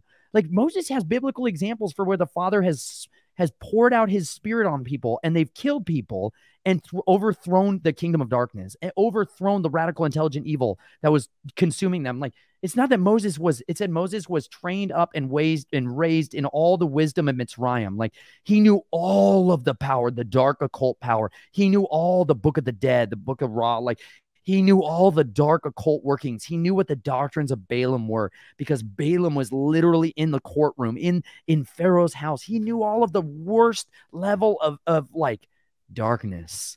And yet he was also simultaneously being raised up in the stories and the testimonies of his ancestors. He learned the stories of Abraham and Isaac and Jacob. Like, these testimonies, you guys, these testimonies are the transformation of men, of children into men, of little girls to become women. They change you. And like, I read a book called God Smuggler at the time, God Smuggler. And it was so full of these stories of people that were trying to bring the scriptures into places where it was absolutely an executable offense, jailable offense to bring this word in. Like, there was a lot of places all over the world, y'all, where it's executable to have one page of the book that we all have in excess and abundance lying around everywhere. Like, I love those stories because I love seeing believers become criminals in kingdoms of corruption. I love it because I've seen what happens when men and women are tested. It flushes out all the cowards. Like, I love it when I get to see an entire assembly scattered to the wind and only a handful stay. Like, I love it because you find out who are the remnant. Like, when you light a forest on fire, you're going to find out where every wolf is, where every serpent is, and where every sheep is. And then you're going to see at the end of it all that there's a couple of shepherds still abiding. Like there are true men of righteousness, zealous convictions. And Moses was taken from the path of a murderer to the path of a shepherd. He had to learn to go physically be a shepherd of animals to learn how to be able to watch over these people that he was going to get entrusted with. And it was the most critical skills and lessons I've ever learned in my life. And we need to have men and women who rise up. We need men who are shepherds, who utterly detest deception, hate it, and utterly destroy it when it's in our midst. Like Yahuwah, like everyone says, they likes to quote this verse at me. They're like, yeah, vengeance is mine, says Yahuwah. And I'm like, yeah, how did Yah execute vengeance on the earth? He raised up adversaries. When Solomon went astray and started burning his children alive in the fire, when he started worshiping all these other mighty ones and having sex with so many other women and giving his heart to these other women's mighty ones, it said Yahweh raised up adversaries for him. And like the Father raises up human beings like Nebuchadnezzar. He literally says, you were an axe in my hand. Like the king of Assyria, he's like, you are the one who is going to come execute my vengeance and my wrath. But don't you ever think that I don't come for you next. Like he will absolutely use men and women on this earth to execute vengeance and destruction of wickedness in very pure and powerful ways. And we need men and women of that same conviction. I read another book after I was in this greenhouse down in Florida, and I was working and pruning tomato vines. I spent a lot of time behind the vines. I was like, he's going to make me a vine dresser. I got to learn all the stories about vine dressers. And I'm in there with this guy who was literally a missionary in Kenya for so many years. And he's like, he's just married this woman from Tanzania who was her parents were American and moved there to Tanzania. She was born in Tanzania and off Lake Victoria there. And they had an orphanage that she grew up on. She's like an African, but she's like in camouflage in American form, you know? And they met at this place called Echo, which is like a missionary training school down in Florida. And they literally train people with the actual skills, like agricultural skills that you need to be able to feed the people that you're like, here, read the Bible. It's going to set you free. And they're all starving to death.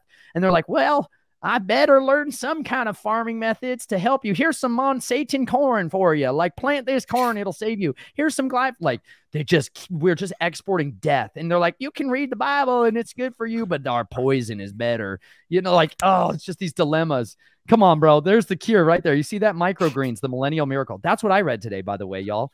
Salt and Light. What a powerful book. This is why farmers are going to change the world, man. I read the parable of the sower. You never stop sowing the seeds, y'all. Like, but this book, he was talking to me and he asked me a question. He's like, do you think I should take out life insurance? This was his question to me because he said, I want to go to Somalia and preach the gospel. And I was like, okay. And he's like, there's 7 Christians in Somalia. I'm like, 7 Christians? He's like, 7. Like they have teams of people who infiltrate Somalia to try to bring the word in there. And they have entire hunter-killer teams who all they do is hunt down and murder, not the Christians who come in, but their converts. And because they learned something, because they started killing the believers when they would come in to try to bring the message. They started killing them. And what happened is they would make a martyr out of them, right? And then there would be like 7 more, 10 more would come back in their place. And they were like, let's just kill everyone they convert. And so that's what they do. That's how they handle business in Somalia, y'all. Somalia has the biggest coastline in all of Africa. It's unbelievable, the resources and the potential that's there, but it's been raped and plummeted. And all the spiritual working that's in Somalia is unbelievable. But he was like asking me this because he literally is getting married. He just got married, met this woman at Echo. They get married and they're like on this farm working with me and they're preparing to go back to this orphanage where they're going to live in Africa the rest of their life. And he's thinking about how I can infiltrate and smuggle the word into Somalia. And should I have life insurance? And I was like, no. I was like, there is no way you should be betting, gambling on your death, putting and investing in your death, that the only way your wife gets it. I was like, this is blood money, dude. I was like, this is the only way you get paid is by your death. Like, this is the wrong kingdom. This is the wrong confidence. This is not the way it's supposed to be. We should have brothers and sisters that genuinely look after each other's needs so that if you die on the battlefield, I take care of and support your family. Like, I take care of you. That's what brothers do for each other. Literally in the scriptures, it's like if that woman didn't have a seed, it's like you go raise up a seed for her so she has an inheritance. Like, you look after each other. I was like, this is how it's supposed to operate. And he's like, you know what? You should read this book called The Insanity of God. And it was all about these guys who go over there and travel all over the world, smuggling and bringing the word in. And there were so many miracles that took place that I wanted to see here in America. Like, I was made to be a missionary here in this country, but over there, people, that spiritual veil is so much more lifted. And the miracles that were happening, and I was reading about, I was like, this sounds like the Bible I read. Like, I want this. I want to see this. And if we lay down the carnal weapons and we really put our faith and trust in him, and we eagerly contend and weigh into the fray and fight in that kingdom of darkness, he backs us up. He protects us. He makes people invisible. He hides, like, there's stories in there that are just so beautiful because he's concealing people that are doing his will from a whole entire surveillance network, the best surveillance networks anywhere. He's hiding them and shielding them and allowing his message to go forth in such powerful and supernatural ways. And it made me so filled with belief that, you know what, I can trust him. And it just gave me this weight off my shoulders. Like, I don't need the 40 acres with the long gate driveway with all kinds of traps and sensors and thermal weapons and optics. And like, I did all that down in Texas. Like, I was a farm manager and they're getting thermal optics, and I was being able to glass out the neighbor. Like, we could oversee the highway, and I had a spot where I could be able to shoot any vehicle that was out there. Like, I was getting back into that mindset because I'm like, I got to protect my house, and I got to protect the farmers that when he's out of town. And like, I just realized at the end of the day, man, if they could send the nations after you. And if, like, they sent all these people to bring Elisha down. And he was like, if I'm not a man of Elohim, let fire come down from the heaven and consume you. Like Samuel, like King Saul sent assassins after Samuel and David, and they were running around naked and prophesying every time they showed up. They're all like rolling and doing the holy rollers, freaky Pentecostal stuff. Like that's how the Father protected Samuel. Samuel, the only time he ever had to raise up a sword was to hew Agag in pieces. Like, he never had to fight to protect his life. The Father always protected him in unique and powerful ways. Yeah, man. It's a crossroads for every man who is raised in this day and age to live with their eyes and conjure solutions to problems with fleshly means. And if anything, I think this podcast is going to shed a lot of light to a lot of people that if you can just think spiritually, if you can just change your perspective, it's going to do so much for your peace of mind. And I have a whole bunch more questions, but really I just kind of wanted to make this a little bit more personal. And I just wanted to tell you, Nathan, that I talk to a lot of people. I really like broadcast a certain and a specific message each and every day. I make three videos, and I throw those videos out to Facebook and Instagram and TikTok, and I'm working on my YouTube channel. And I try to tell people over and over and over again that the system that we live in is stacked. It's a house of cards. And the three-letter agencies that are responsible for regulating all of our food, all of our media, our news, our water, the air we breathe, like the concentrations of chemicals, like it's just a perfect balance of how to kill people slowly or how to get people in a state where those same people that are trusted to regulate us can make the most profit on us through the most extended amount of time, aka disease. Yeah. And so many people don't even understand that. And that's like the very top of the puzzle for me, I feel like. And like the very bottom of the basement is your realm, in your experience, in your life. And I feel like what's happening is, I don't even want to use a pyramid as a reference, like a skyscraper. Like, I feel like I'm at the top of this skyscraper, like getting people to just look beneath the surface a little bit, like of what they're putting in their mouth, what they are actually eating and exposing themselves to. And like the agriculture, like the most fundamental things as human beings, which is food, water, and oxygen. And then like at the very bottom, like the roots of this systemic corruption and this radically intelligent evil is the cauldron that you crawled out of. And somewhere between our relationship and you guys can go ahead and comment down below right now. If you've made it this far, thank you so much. Subscribe, like, go follow Nathan as well on his Snatched From The Flames YouTube channel. Just comment the word "want more," and we'll know that we're going to spend more episodes of podcasts bridging the gap and eventually coming to a point of a message that is easily digestible, that covers the spectrum. And I think that's what's happening right now, Nathan. I think with all of my prayer time and with all of the things that I've been reading in scripture and all the stuff that I'm kind of, witnessing the sign of the times around me, I think that the age of information, I think that the kingdom of darkness is revealing itself and coming out of secrecy in direct attempts to nullify or to fight against the Lord, Yahweh, Yeshua Messiah, and his kingdom coming soon and showing up with absolute undeniability. And I think what's happening is people like you, people like me, people like the ones that are starting to just be brand new, woken up and awakened.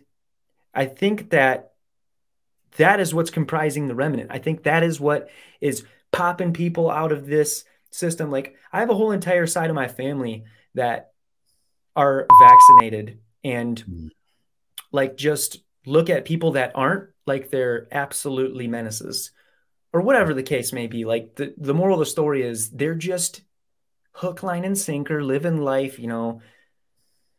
eating every word off of the news channel. And then there's the completely different side of my family on the other side, where everyone knows what's going on and they just feel like they're living in an alternative universe, because we're living in a world where everyone is just stuck in their life shell, and they're so veiled. There's so much scale buildup on their eye gates.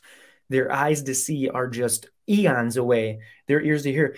And people like us, Nathan, are the ones to, like, just hit them with something like this. Boom. There goes that scale. Like, introduction to Holy Spirit. Welcome to your new life. Look at what's going on around you. And that's what needs to happen. And you're absolutely right. The microphone is the way to do that right now. The remnant is waking up. People are starting to use TikTok and watching the world catch on fire and get hit with hurricanes and earthquakes and all sorts of stuff. It is a madness. It's a soup of madness out there right now.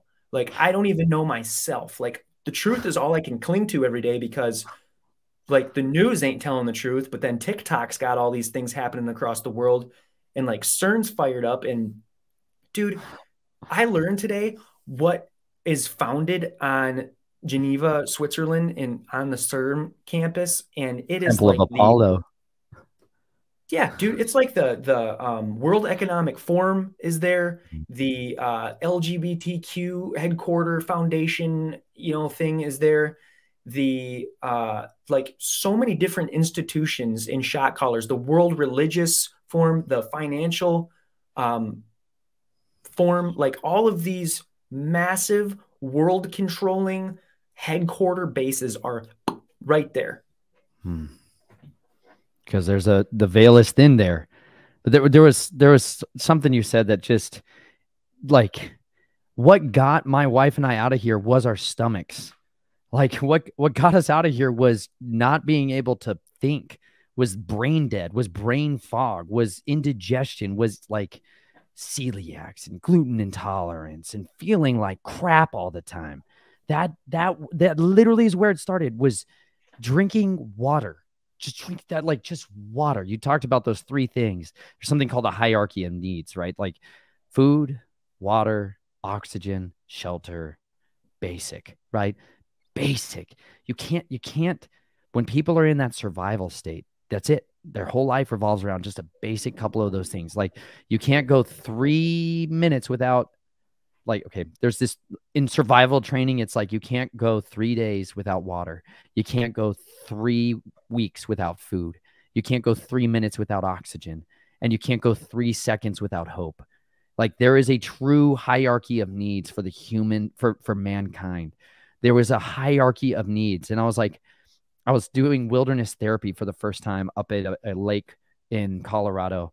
And I was up in a technology-free campus, and people were paying tens of thousands of dollars a month to send their really rich children, 17, 18-year-olds to like 26-year-olds with what they call failure to launch, which they're like, yeah, you know, my son has $250 million waiting in a trust fund. He won't go get a job. And I'm like, they're like, can you just make him a man? He just wants to play video games and do coke all the time. Like, can you make him like a capable person? And I'm like, you can't. It was insane. It was insane. We're trying to make men out of boys, and boys that are like destined to be boys the rest of their life. It's the artificial extension of adolescence. It's like you have socially engineered a society of stupid, you know, like, and I was walking around this lake up there, Gold Lake, which is like the largest natural lake in Boulder County. And I was praying, just asking the Father to help me, because I was coming undone, y'all. I was coming undone in a real bad way. I stopped having technology up there, and it was so quiet, and there's bald eagles like hunting on this lake. It was like the most picturesque, beautiful place. I started like being in and around an environment where it was so quiet. Like we are almost 9,000 feet at the base of the Rocky Mountains, like just this incredible place. And I was just begging the Father to heal me, like begging him, help me, because I was coming undone. Like all of the memories, all of the past, all of the nightmares, like everything was coming to a head. And I was wrestling with like, how do I tell my wife? How do I tell my wife? She's going to leave me. She's going to leave me. Like everyone else is going to leave me. Like I was just so conditioned that I was going to lose everything if I talked about this. And like, I was like, help me. And he was like, I was walking around the lake, and he said, come and drink.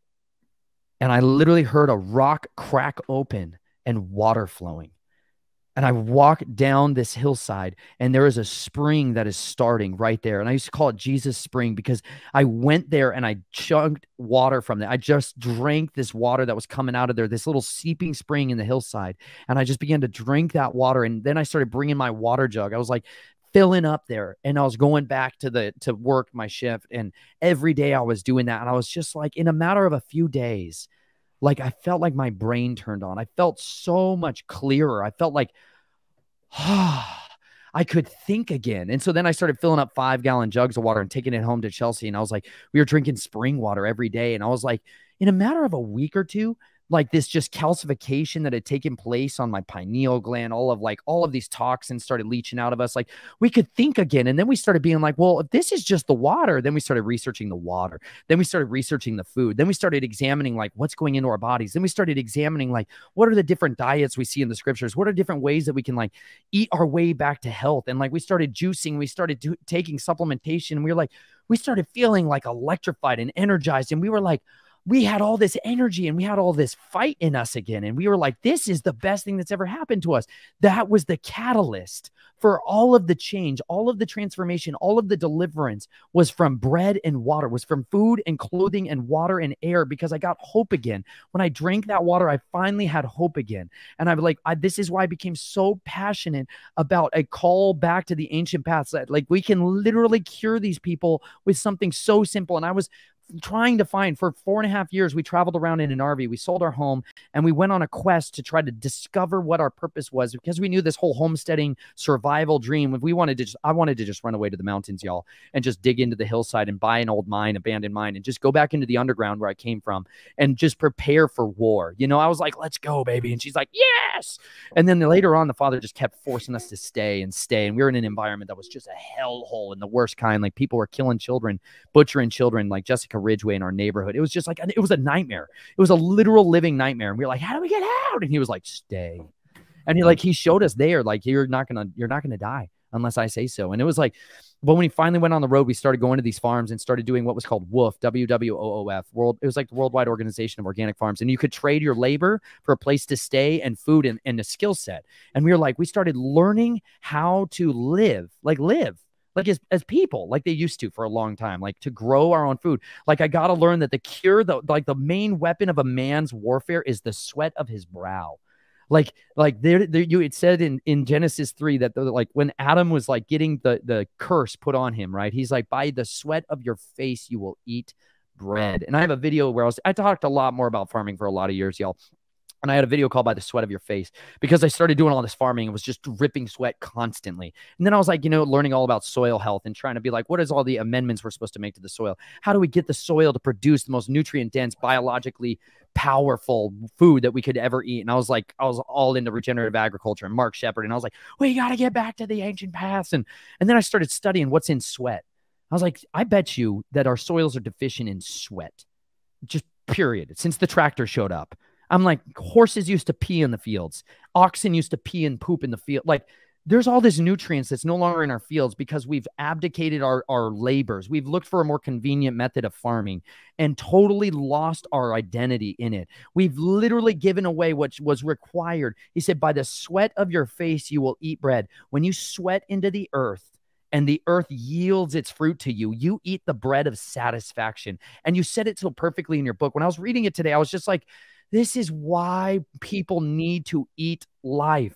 And when you have an intimate relationship whether it's from the pasture to the plate, or whether it's from those little seed trays that you see behind this man right here, those things are so unbelievably invigorating, because you can go from soil and seed, and in 7 days you can reap a harvest that's not infested with pests, that's not unbelievably devoured by predators and prey all over, that you can have in a few days the most nutrient dense, 260 times more nutrient dense than the broccoli, the kale, the brassica, the carrots. Like, those little tiny little green plants you're looking at, you're like, wow, they're so cute. That thing wants to grow vines. You see that thing? It's putting out all those little growths off the side of it. That thing wants to reach around and spread those little tendrils all over the earth. Those little roots right there, that thing is a powerhouse of life waiting to invigorate you with everything you need to live.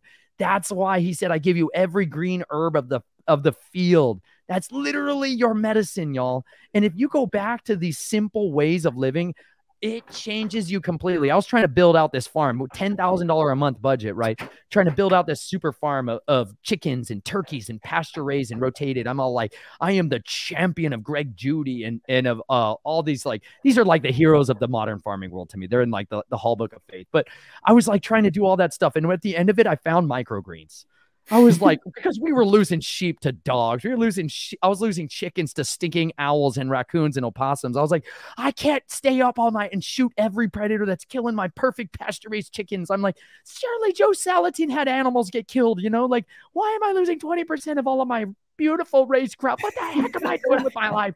I was literally running back to the bottle. I was just becoming a drunk because I was so depressed. I was like, I've got a donkey that's stomping the head into the lambs, and I was just wanting to kill that donkey every day of my life. I was like, I have never wanted to kill an animal so badly. I would just sharpen my knives and stare at her throat, and I was like, someday I'm going to kill you. It was like I just plotting my revenge, and I got it, man, with a 300 blackout in 3 rounds and then a knife. Oh, man, yeah. But then I got it to, dude, that donkey just... Anyways, I'm not going to go there because there's a lot of bloodshed. That was the only time I picked up a sword and just... That donkey was killing my sheep. You know what I mean? Like, I'm a shepherd, y'all. And when the thing that's supposed to be your guard dog is doing problems, man, you kill it with violence. And I did. And I was sitting there at the end of it, man, and I took this course on growing microgreens and was like, you got to be kidding me. I'm like wasting my life out here trying to plant asparagus in the worst soils ever. Like, we got soil tests. We got these, like, we paid $500 for this guy to come out and do this soil composition test with us. And I'm like, finally, I'm going to find out the fertility of my fields, right? I'm all like, I've been getting my sheep to rotate through here. It's going to be amazing. And he basically found out, he's like, oh, by the way, it's the water. If you water your crops, they're going to lock up calcium. They're going to lock up all of these nutrients. And every time you water them, you're going to kill them. And I was like, what the heck? I live in Central Texas. It hasn't rained in 6 months. And he's like, if you water them, he's like, you're literally going to lock up their ability to grow. And I was like, this is the worst. He's like, we're going to put an entire vinegar drip system on your well so that every time you water, we're going to acidify it in a different way. And I was like, this is madness. I was like, this is madness. We're going to drop $200,000-$300,000 on this thing so that maybe I'll start to turn a profit in 2.5 years. I was like, this is nuts. I'm working 20 hours a day, 6 days a week. Like, I'm losing the war here. This is insanity.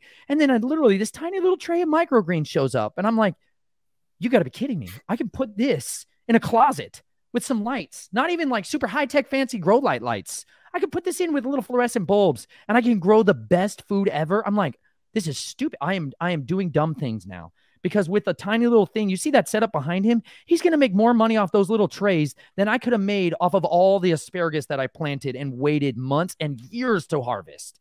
It's unbelievable the nutrient density that's waiting for you out there. And it's true. You can literally give somebody a single meal and change their life forever because they'll finally be able to think clearly.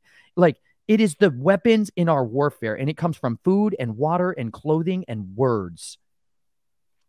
Yeah, that's beautiful. And the beautiful thing about it is when I wrote this book, I didn't even really know all the way what I was trying to say, what I was saying.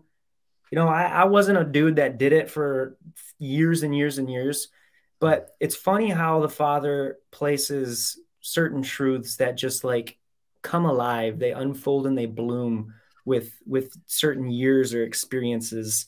And half of what you just said about your experiences with farming and just knowing that that was like the butt of the joke, like you toiled all that much and you discovered microgreens, and how I speak about microgreens and the fire I put under people, you know, about microgreens. I always tell them it comes in 3 tiers. So the first tier is about putting more money in your pocket, because everybody needs a little bit more money in their pocket for whatever they're going through right now. And if you're able to turn a side hustle into a small business, and then you're able to turn that small business into something that provides for your family in an honest way, everyone would be willing to join on that train and see where it takes them. And then the second thing is just the pure nutrition, like the fact that it is more nutrient dense, the fact that it is the adolescent version of a fully grown vegetable, and it has all of these trace minerals and vitamins. And the fact that it is delivered with more flavor, more color, more texture than people are even used to getting anyways with what's available with the romaine lettuce and the, the iceberg lettuce, when it's not being recalled for having fecal matter in it. And then the third thing is the self-sufficiency, the ability to know how a seed gets its taproot out, starts drinking soil up, and then studying how, you know, when it verifies that there is consumable life contents in that substrate, that it sets off the genetic sequence and coding for that cotyledon leaf, which is the very first leaf that comes out of a seed, which a lot of people call microgreens.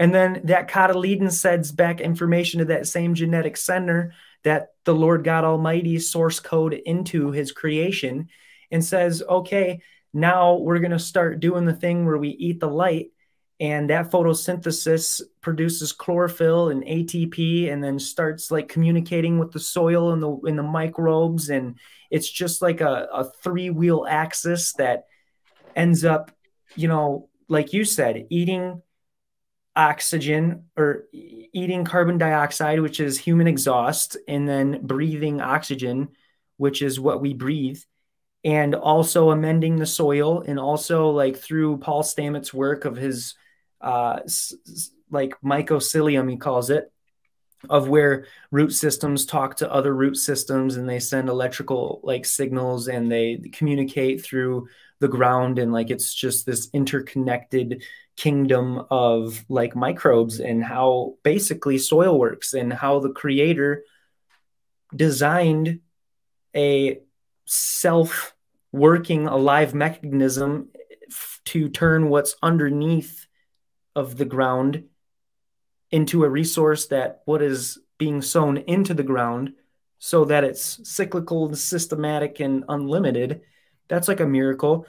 But even if you don't go that deep and you just understand how to not go to the grocery store and spend money on poison, and teach your family what it means to feel a little bit more intimate with the food that you eat, like that's the third thing. And when you combine all of those things into such a little plant, such a little modality of nutrition, such a easy 7-day investment, like you put the seed in the ground and you put it in germination station for a little bit, like literally a day or two, and then you black it out, which is like just stretching that plant so it tries harder, it grows stronger and faster, and then you finally give it what it wants. You give it some light, and it freaks out. It starts doing what it was destined to do, and it grows and it becomes something that your body can use to operate optimally on the source code that our creator designed. Like, we're supposed to eat this stuff. We're supposed to have all of these trace minerals. We're supposed to have all these vitamins. We're supposed to be cellularly hydrated. We're supposed to eat like you have educated people, which is super valuable, like the endosperm, the bran, the wheat and the chaff, like all of that stuff. It's so interesting, and we've been stripped of it. And it literally, Nathan, like, maybe you can talk about this for a second, but I just feel sometimes like nothing is real.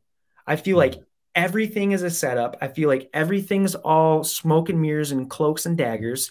I feel like the only real thing that we have as people right now is the word of God and what your eyes can see. But even that is getting hijacked with like this Project Bluebeam and artificial intelligence and, all of these fake clouds and cloud seeding and chemtrails. Like, literally, it's so hard in this day and age to know what's real and know what's stacked up against you, what's weaponized against you. It's the food, it's the news, it's what your eye gates can't perceive unless you're like literally spiritually under the influence of the Holy Spirit to be able to discern every 1 and 0 in the matrix. Like, it's so overwhelming sometimes.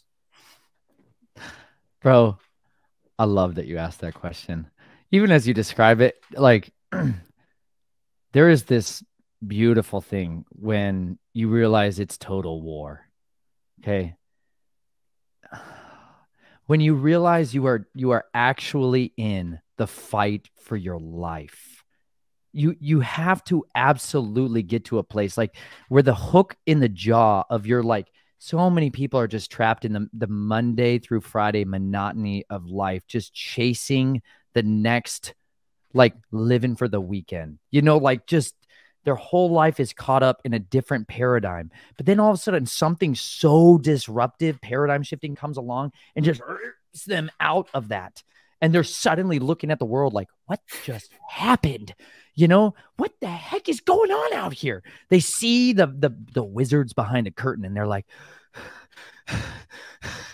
and then they dive into the rabbit hole of what is who, what, where, when, why, how. Like, they start uncovering all the entirety of the evil agendas that are taking place everywhere. And it says, as knowledge increases, so too does sorrow. And I feel for you, bro. You got that sorrow on you right now. I understand, but you're immersed in something that is giving you a false identity about reality. And the truth is, you of anybody should be looking at the little things in life and remembering the awesome omniscience that is designed into every single little seed you just described. You can see in that tiny little seed absolute potential, absolute life in this otherwise irrelevant tiny little speck of dust in the scheme of all of these things you just described, in the schemes of overwhelming odds.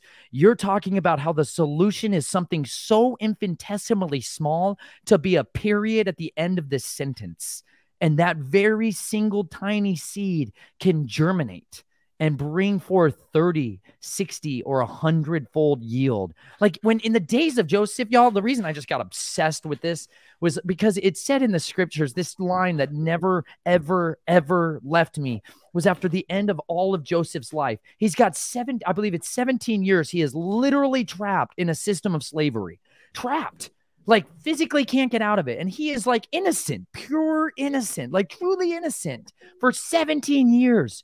Like, falsely accused, in prison, like, oh, the unbelievable frustration. And he just like, but everywhere he went, it says he found favor. That word is called het noon, and it's grace. Every time you find it in the scriptures, like the first time it shows up is not in the New Testament. It shows up way in the beginning. And like, he says he found favor in the eyes of this person and this person, whether it was Potiphar, whether it was the prison guard, whether it was Pharaoh. Like, the Father gave him a different weapon to overcome it. It was the tiny little seed in all of the chaos all the time. And he had favor from Yah. And it birthed in him confidence. It grew in him faith that he kept entrusting himself to the Father. Because you know what? At the end of it all, when he finally had the opportunity to get vengeance on his brothers who betrayed him, like stripped him of his life, threw him into a pit, trafficked him. He was a victim of human trafficking, sold multiple times, right? Beaten, chastised, scourged. It said his brothers are standing there and he could destroy them. He has all the power in the world.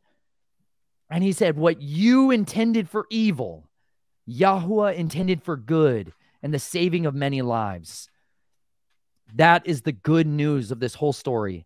I know I lost my camera. Just hang in there. That's the good news of this story, is that though the adversary intends all of this for evil and the slaying of many lives, Yahuwah intends it for good and the saving of many of them. Because Joseph was there, because he was actually there and not somewhere else, you know, there was freedom. He saved the world with seeds.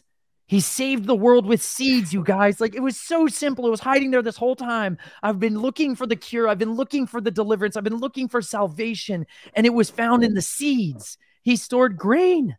Like, he stored grain. And I was so freed from that when I finally got that. I was like, oh my gosh, I'm finally free too.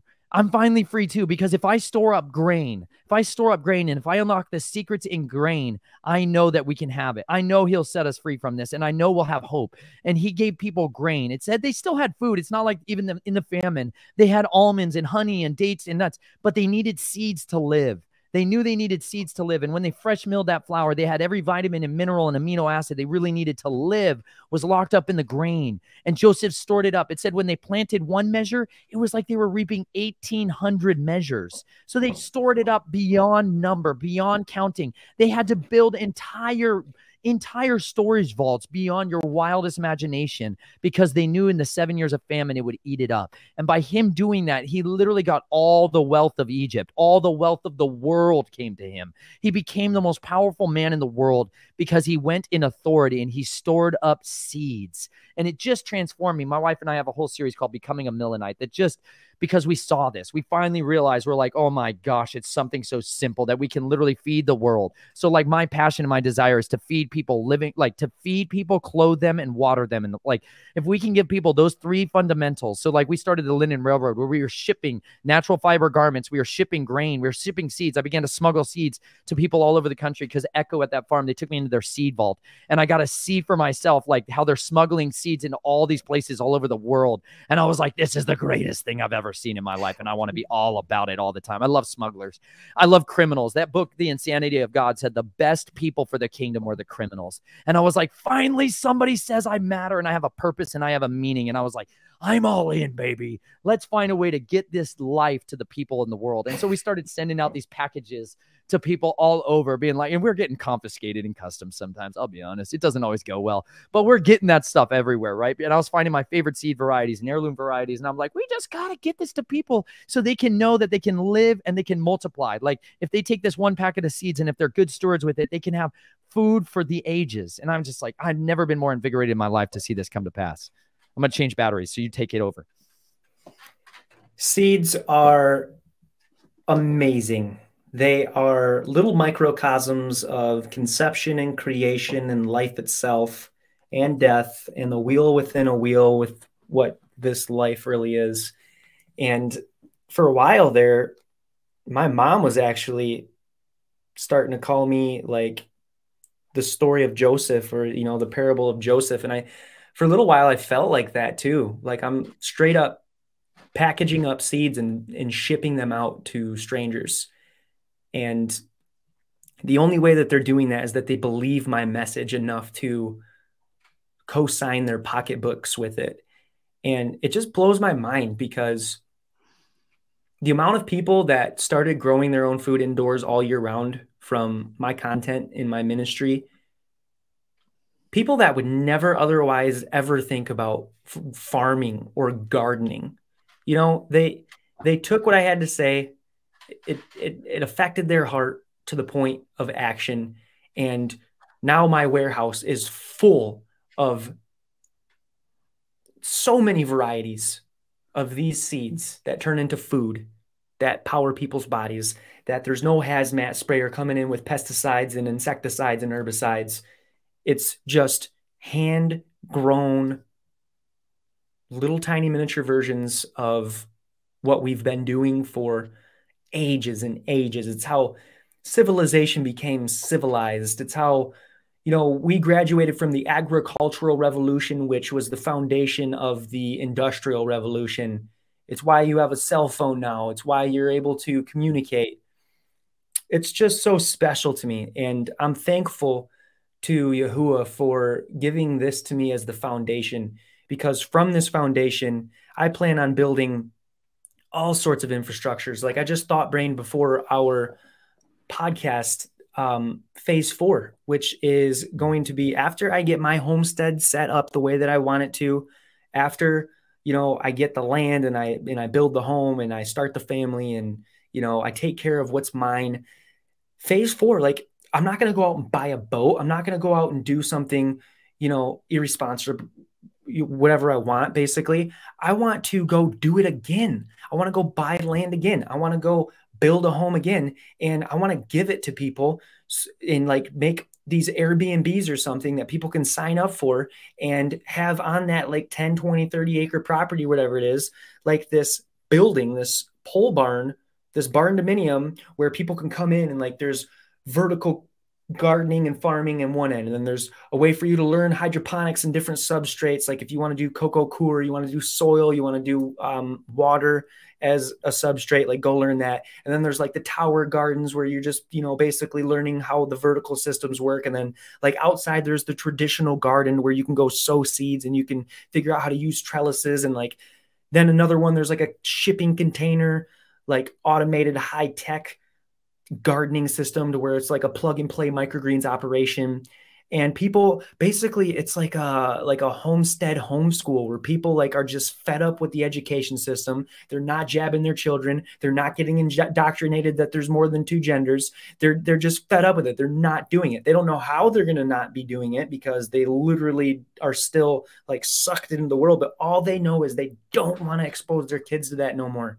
And they don't have any more options, and homeschooled people are weird and they don't want their kids to be weird. But what I'm going to do is make it cool again. And I'm going to send these people, give them an option to, have community and fellowship and meet people and like break the barrier of like the social awkwardness. Now, if you can't look people in the eyes no more without feeling weird, or you can't, have any relative capacity to relate to somebody. And like, there's just there's a difficulty to communicate with people, like all that just getting broken down just by throwing people into this situation, teaching people how to cut wood, teaching people how to, do basic first aid, doing the basic first foundations, beginnings of foraging, and being able to understand the tools that we were given on this earth as human beings.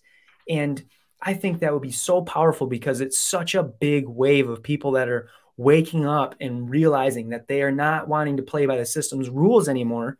And it's a powerful tool. And I feel like I am in a very peculiar, or not peculiar, but like a specific situation. And I'm in a place where I can pull that off. Like I can do that. I can make that happen for people. And I know that people will grab onto that and gravitate. And if they don't, which they will, but even then, like just educating them on what it is going to cause interest, and it's going to cause people to flock to that, because that's exactly what happened with microgreens. I didn't even know what a microgreen was, dude. I had no idea. There was like 2 people in the internet that were doing it when I first started. And I learned it. I understood it. And then I started getting people to fall in love with it. And the same thing can happen with any good thing. Yes. And that's the beauty of an idea. That's the beauty of somebody who has a passion and is willing to pursue it. The reason people are so drawn to that, Tyler, is that you have a desire that is so deeply rooted in you, that you can't take that out of you. It's truly set itself deep. Like the scripture says, he wants us to be like the oaks of righteousness. And so I was like, well, what the heck is that about? Right. I grew up in an area where the biggest oak I saw was called a scrub oak, and it's basically a bush. And I was like, what the heck is the deal with the oaks? Why is this all about it? You know, and I started studying trees because they just lost. I got lost in it. And this is the cover of this book. This is one of the best books I could ever recommend to y'all. This is called The Medicinal Trees of the American South, an Herbalist Guide by Judson Carroll. And if you see on that, that's a picture of a tree. Okay, I got to get closer so you can really get an idea. It's a little too dark. Hold on. If you see that, that is a woman standing there. There's a person of the author probably right in front of that oak. That is, of course, a gigantic, ridiculous oak tree. That's one tree. Okay. That tree came from one acorn. Just circle back to that for a second. Okay. That tree is from one underwhelming, tiny, obscure squirrel food creature thing sitting there, obscure and overlooked, hiding under a leaf. That came from that. Okay. Who knew that one acorn was going to still be there today? You know what I mean? How many thousands of trees has that tree started? How many hundreds of thousands of animals, birds has that tree sustained? For over, like, I believe that tree is like 800 to 1200 years old. That long, that tree has been fruitful. For that long, that tree has provided shelter, sustenance, substance to so much of the social, physical, natural ecosystems that it's been in. Like, there's a reason people still drive there to this day. They travel from all over the place to get their picture in front of that tree, to go stand under the shade of that tree. It said when Abraham was sojourning and being a pilgrim, right, migrant worker style, traveling around the world, it said he like pitched his tents under the oaks of Mamre. And I'm like, what do you think those oaks looked like? That. You know, I'm like, you betcha, man. People used to live in the trees. Like, people used to live in these trees. They were so massive, so awesome, so awe-inspiring that you're like, I want to live here the rest of my life. That's literally why we came to the East, because I grew up in the deserts where like the biggest trees were underwhelming. You're like, they cleared off all the forests so long ago that I just was under-inspired. But then I started studying the oaks, and I started studying why are the oaks different than the other ones? Because if you plant that acorn, you're going to be like, yay, I planted an acorn. This is going to be terrific. And the next year, grows 6 inches. And you're like, what the heck? You're like, this is the most depressing, like, it's a very slow reward system. It's a slow circle of like, great. I've got 5 leaves and 6 inches of glory coming out of the ground right now. That little acorn, what happened under the ground there in that rhizome that we're talking about, that little like battle zone, is it went down 2 feet. It took that taproot, it took that thing and drove it straight down into the depths of what it needed more than anything ever, which was consistency of nutrients and water. It knew that at the end of the day, even if it was super well healthy and fed and all the nutrients were happening, if that thing didn't deeply plant its roots, it was going to die in the first big storm. That it was going to get blown over like the shallow-rooted cedars, like the junipers around it. Like when I'm living in the Ozarks now. Like, I love being all around the trees. We had a windstorm come through here that was basically a tornado everywhere. And they call it like shearing winds. These winds come in at an absolute single direction to where all the grass, I walked out in the morning and all the grass was blown over and broken in a single direction. It was crazy different than the normal storms I got in Colorado. And all these tree branches are smashed and broken everywhere. Trees are falling over, uprooted. I'm looking at black walnuts that are completely on their side. 80, 100-year-old black walnuts, trees that have been here a long time, y'all, are gone. And you're like, what's the deal with the oaks? Because there's no branches down of the oak trees. Like, there's some little shrubs and stuff. Then no, I was driving through the neighborhood nearby, and I saw that some were broken in half at the tops, like broken in half, but none of them were uprooted. None of them were uprooted because they invested so much of their resources into the foundations. They put so much time and energy into deepening their roots so that when the inevitable winds came, when the inevitable storms of trials and testings, pestilence, when the inevitable onslaught of the overarching wicked destruction came against them, they were unmoved. They were unmoved. The reason that oak tree is still there and all the other trees died is because it had its roots deep. Like, you're looking at it, when you look at trees, y'all, you're looking at basically a tiny mirror image of what is going on underneath the surface. Like, if you map out a tree's root system, which is an incredible and wonderful endeavor to do, you will find out so quickly how these roots are literally what holds the tree upright. It's provide and sustains it in a counterbalance. Like, when you see a big limb reaching to the right in a tree, underneath the ground, there's an even bigger root system that's counterbalancing that. And so when that root gets taken out, out, it lifts itself and holds itself, and then that branch system dies off. Like the wonderful lessons that are hiding in these trees and these plants all around us can take your eyes off of the evil machinations of men. They can so quickly give you the reminder that, you know what, all of his creation is crying out day and night, testifying to the wonders of their creator, so that no man is without excuse. Like, none of us are without excuse. The truth is always going to perpetually be protected in the creation all around us. Like, you can go and study, like, this book, Dirt to Soil, one of my favorites by Gabe Brown. He's got this little section in here on the rhizome. And like, I read this and it's like a testimony of the creator's intimacy and love. Like, in this tiny little dirt packet that everyone's like, whatever, it's just dirt. I'm like, you can learn the secrets of creation in that. Yes. Thank you for putting a picture up. That's awesome. You see that beautiful thing that's happening right there, y'all? This is a subtropical climate. You see those are banana trees behind it. Okay, those are super shallow rooting system. They're basically grass. That banana behind there. Bananas are one of only 3 things on the earth that put out roots, fruit, and leaves all at the same time. Papayas, bananas, and what's the last one? Pineapple. They're the only 3 foods on the earth that do that. That thing will get blown over in a storm so fast it'll make your head spin. Like, you can pee on that thing too hard and those banana trees are coming down, right? But you see that? Look at that. That is just such an awesome picture. Those roots, leave it up, dude. I got to see that thing. Okay, I could preach all day from this thing. Okay, that is just a textbook cutaway. So you see what this tree has done over its lifetime. It is tapped into, there's good soil there at the top. That's like the active soil layer that you see a little bit of blackness there at that very beginning level. But you see that roots have tapped down through the rock. It has literally gone down into the rocky substrate, right? In this layer of soil that normally you'd be like, that's just dirt. There's no nutrients down there.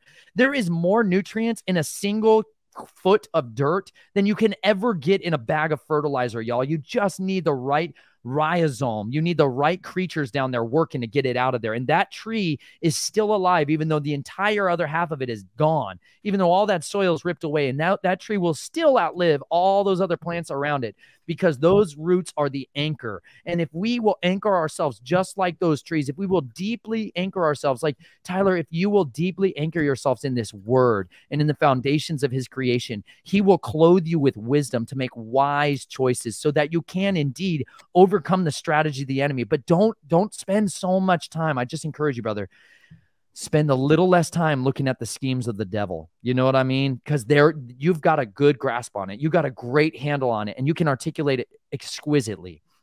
You have a talent and a gifting to bring this information to people, and you can continue to show them how to get out of this system. And you are driving it home, brother. You really are. You are fiercely revealing what is the most critical component to these people, which is giving them the bread of life, which is giving them the sustenance that they need. And I agree with you. I have so much of a similar passion to see people invigorated with the skills that they've lost, because you know the rewards that come when people get to be a part of what it is to make food come into their bodies. Like, someone gave me this. They like brought me a little jar of goodies, right? This is called bitter root. This stuff is literally like the cure to so many of the diseases that are out there. And most people are deadly uncomfortable eating it, because as soon as you chew this stuff, I'm going to do it. It's really uncomfortable. Bitter in the mouth means happy liver. That's like the cure of it. Oh, it's like biting into something. Oh, it's unpalatable. That's the nicest way to put it. It's like licking the underside of someone's tire. It's so bad. It's so bad. It's deadly uncomfortable to eat that stuff. And everything, I don't want to eat it. Everything in me says don't, right? And if you give this to children, you're like, here's this thing that'll make you so much happier and healthier and stronger. You try to feed that to a child that's been brainwashed into thinking high fructose corn syrup is a food group. And you're like, that's the war I'm trying to wage. I'm like, how do I get people to want this? How do I get them to want this more than they want the candy? I'm like, how do I do it? How do I do it? And I'm like, with persuasion and consistency. You've got to detoxify them. And this is why the microgreens, this is why the water, this is why the food is so critical. Because if you can detoxify them, those parasites, what's in their guts, all of the bad rhizome, right? All of the bad nutrients that have been in there poisoning them will die off. And their appetites will change. They will literally desire it, to where I am sitting here, I'm 34 years old, and I'm voluntarily choosing to eat this. I just swallowed it. so bad. I want this in my body because I understand the benefits towards my liver and towards my guts is so outweighing my medium level of discomfort right now. What he's showing you right there is the most critical component to your mind, which is your guts. You cannot think, you cannot fight, you cannot overcome this without giving those bacteria, those incredible little muscle systems and organ systems in your body, the nutrients they need to overcome. Dude, I can't believe you just ate bitterroot on camera. Decadent. It's delicious. It's utterly detestable in my mouth, but it's good for me and I need it. Do the difficult things right away. Do the difficult things. Well, I think we might hit a stopping point here. Let's go for it. I did want to end on something, and this is really interesting to me. This is hard to grasp if you.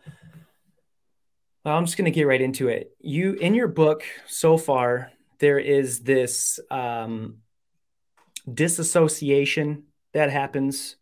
There is a reference to when you are speaking about yourself in certain contexts of storytelling or recalling memories where you use the word we instead of I, or, you know, this is what happened to me.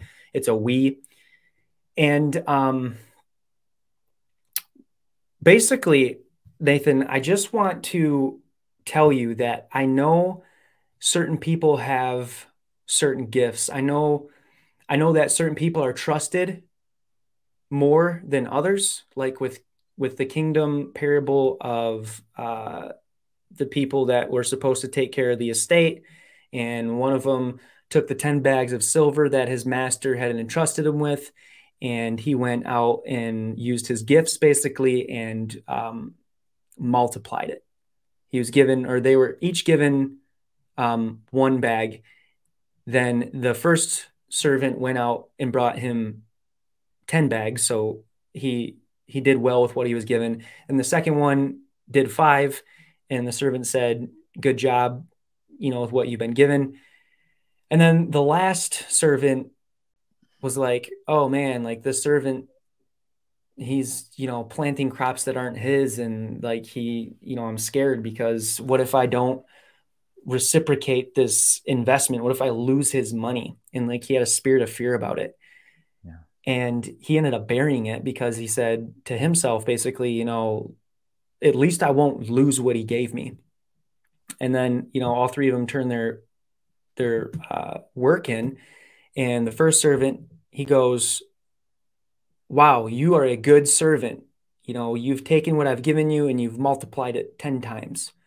And he said the same thing. He said, good job to the second servant who took what he was given and made 5 times out of it. And then he rebuked the third servant and said, you know, the least you could have done is take this and go put it in the bank and it could have got some interest. And basically rebuked him because he didn't do well with what he was given. And I know that certain people have stronger gifts than others. And I know that, you know, everybody has the capability and the potentiality to be great and to grow and to be even more increased with what they are given, if they show that they're responsible with the things that they've already been given.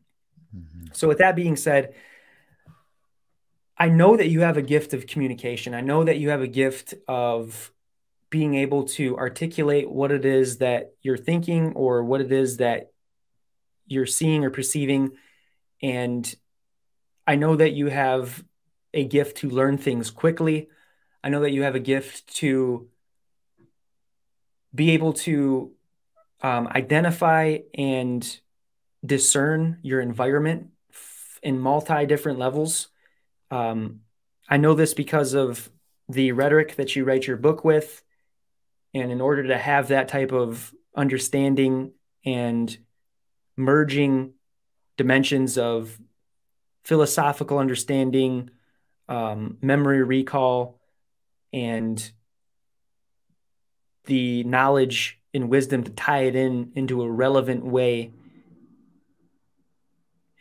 I don't know what those gifts looked like before you met Yeshua, but I know now that you have met Yeshua and you're using them for the kingdom, they're undeniably amazing.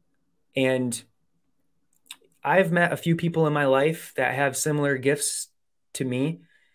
And we discussed some of this on the phone call, but just for the viewers, like there, if you have a gift and if you're good at something, do whatever you can to use that for good and figure out and really spend some good time understanding what that good is. And when you do that, I don't care what gift you have, you're going to be trusted with more. You're going to be given more. You're going to explore that gift more intimately. You're going to be able to use that gift in ways that you never thought possible. You're going to surprise yourself about what it is that you were just a part of, let alone that you facilitated. And Nathan, I just think it's so wonderful. I think it's so cool about the life that you've lived, your testimony, your ability to communicate. And I just feel so connected to you. And I feel so personally affiliated with you because I have yet to find someone who is able to kind of wheel and deal or to kind of just play around or to work in the same faculties as I have. And it's encouraging to me because a lot of times the feeling will be kind of like, well, I'm different. Like I'm super different. I'm so different that it's hard to relate, period. And that's sometimes what I've had to just kind of rest in or just accept the fact that it is what it is. So to meet you and to understand that there is someone out there that has these gifts and has these abilities and is using it towards the kingdom is such a total faith booster for me, specifically, personally. And I'm sure thousands of people feel the same way watching this right now.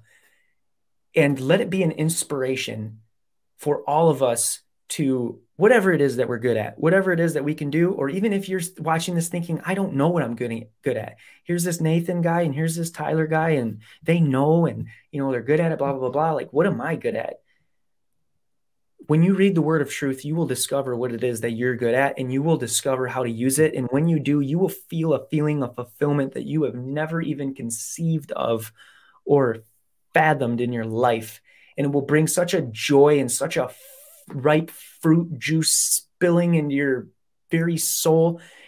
It's going to just reinvigorate everything that you thought you knew about life. So I encourage you to chase that down and to figure that out. And it's only going to come through scripture. You're only going to have these revelations revealed to you as you submit yourself to the Father and as you show him that you have the capability to use your free will to be obedient to him.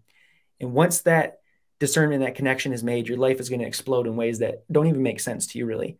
So thank you, Nathan, for just being you and being able to hold on and to survive and to take all of we that is you and discipline them into a genuine, true, no red flags power source for the kingdom of light. And hallelujah, brother. Thank you for coming on here and thank you for sharing your story and thank you for being who you are. And I cannot wait, brother, to do more podcasts and to share some life with you and your family and to just strengthen and teach people and use our gifts together to just fight the fight, man. Yeah. It's worth it. You know, I held on for a long time, hoping. I never lost hope. That's what made me different. I was hopeless, but I was never without hope. Because some of us are destined to overcome. It's an inevitability. They're called survivors for a reason. They're called the remnant for a reason, because they're the leftovers. Everybody else died, but there was one soul remaining, over and over and over and over and over again. Like, I saw so much death. I saw so much sorrow and heartache and failure. And I knew that there was going to come a time where people didn't look away, where people cared enough to stop it, where people cared enough to not turn another blind eye. And then it would be time. It would be time for those survivors to rise up, because there's a reason they split and they shatter these people, because they look for people of talented intellect. You can't take somebody who's got a 100 IQ and split them into 10 parts.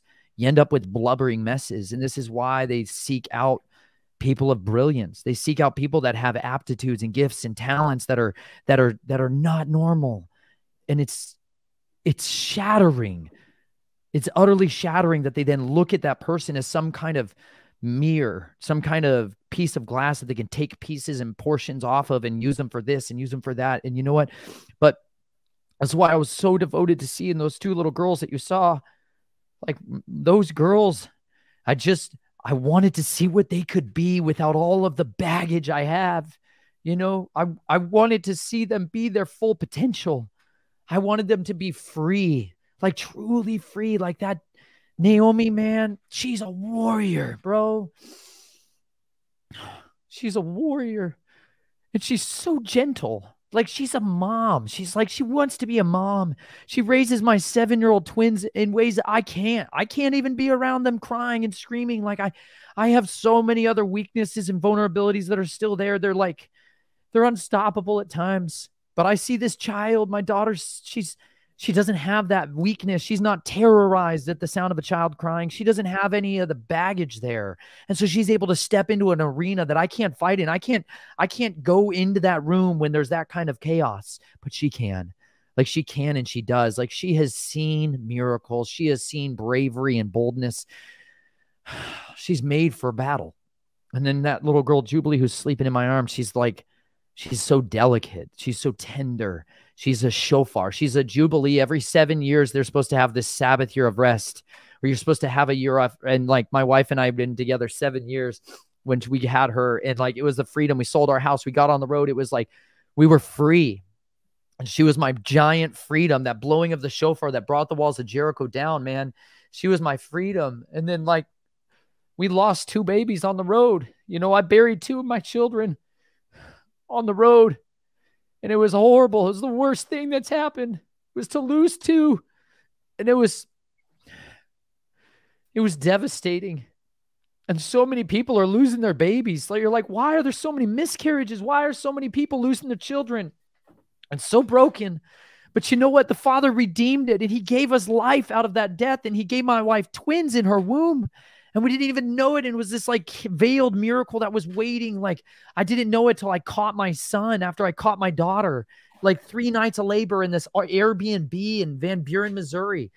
Like, my wife gave birth to miracles. And like, he has raised up life for me in the most unexpected places. He's raised up life for me in so many ways, because I am living for the lives of thousands. Like, I can still see, I have been cursed with memory, you know?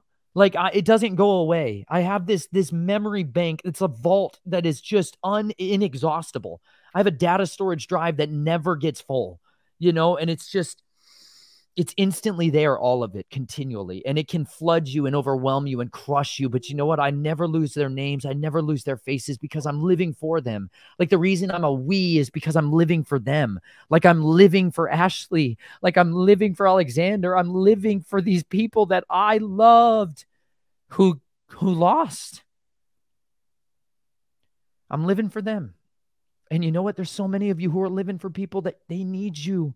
They need you to not forget them. You guys are the reason that we're here. You survivors, you people that think that you are the wastebasket of society, are the most precious resource, the most precious treasure. Yahuwah calls you his segula, his precious treasure.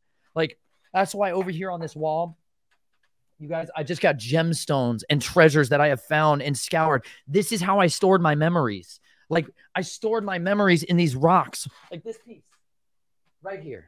This is a piece of petrified wood that I found when I was 9 years old in Arizona.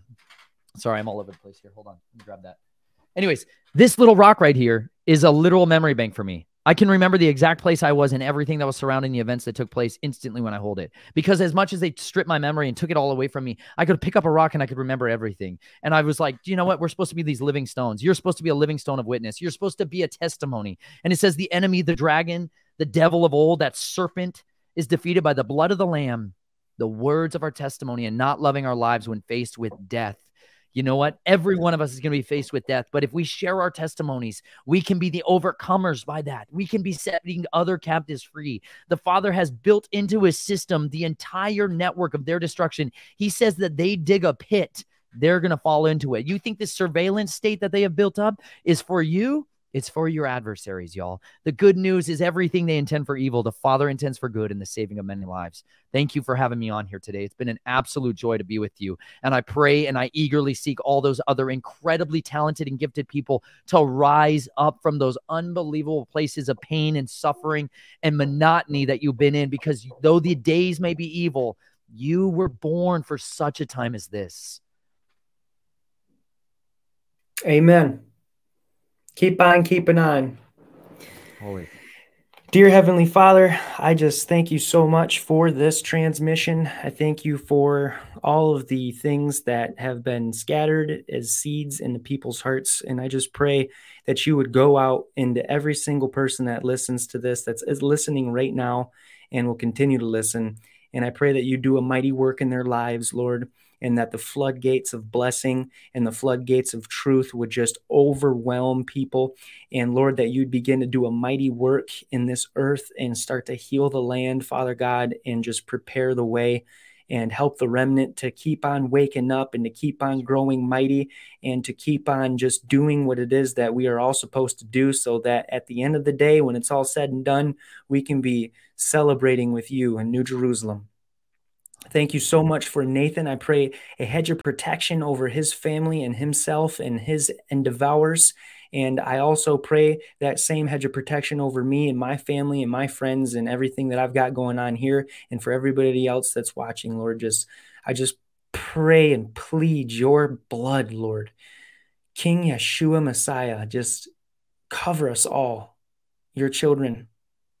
Thank you. Thank you, Jesus. In your precious name, we pray. Amen. Hallelujah.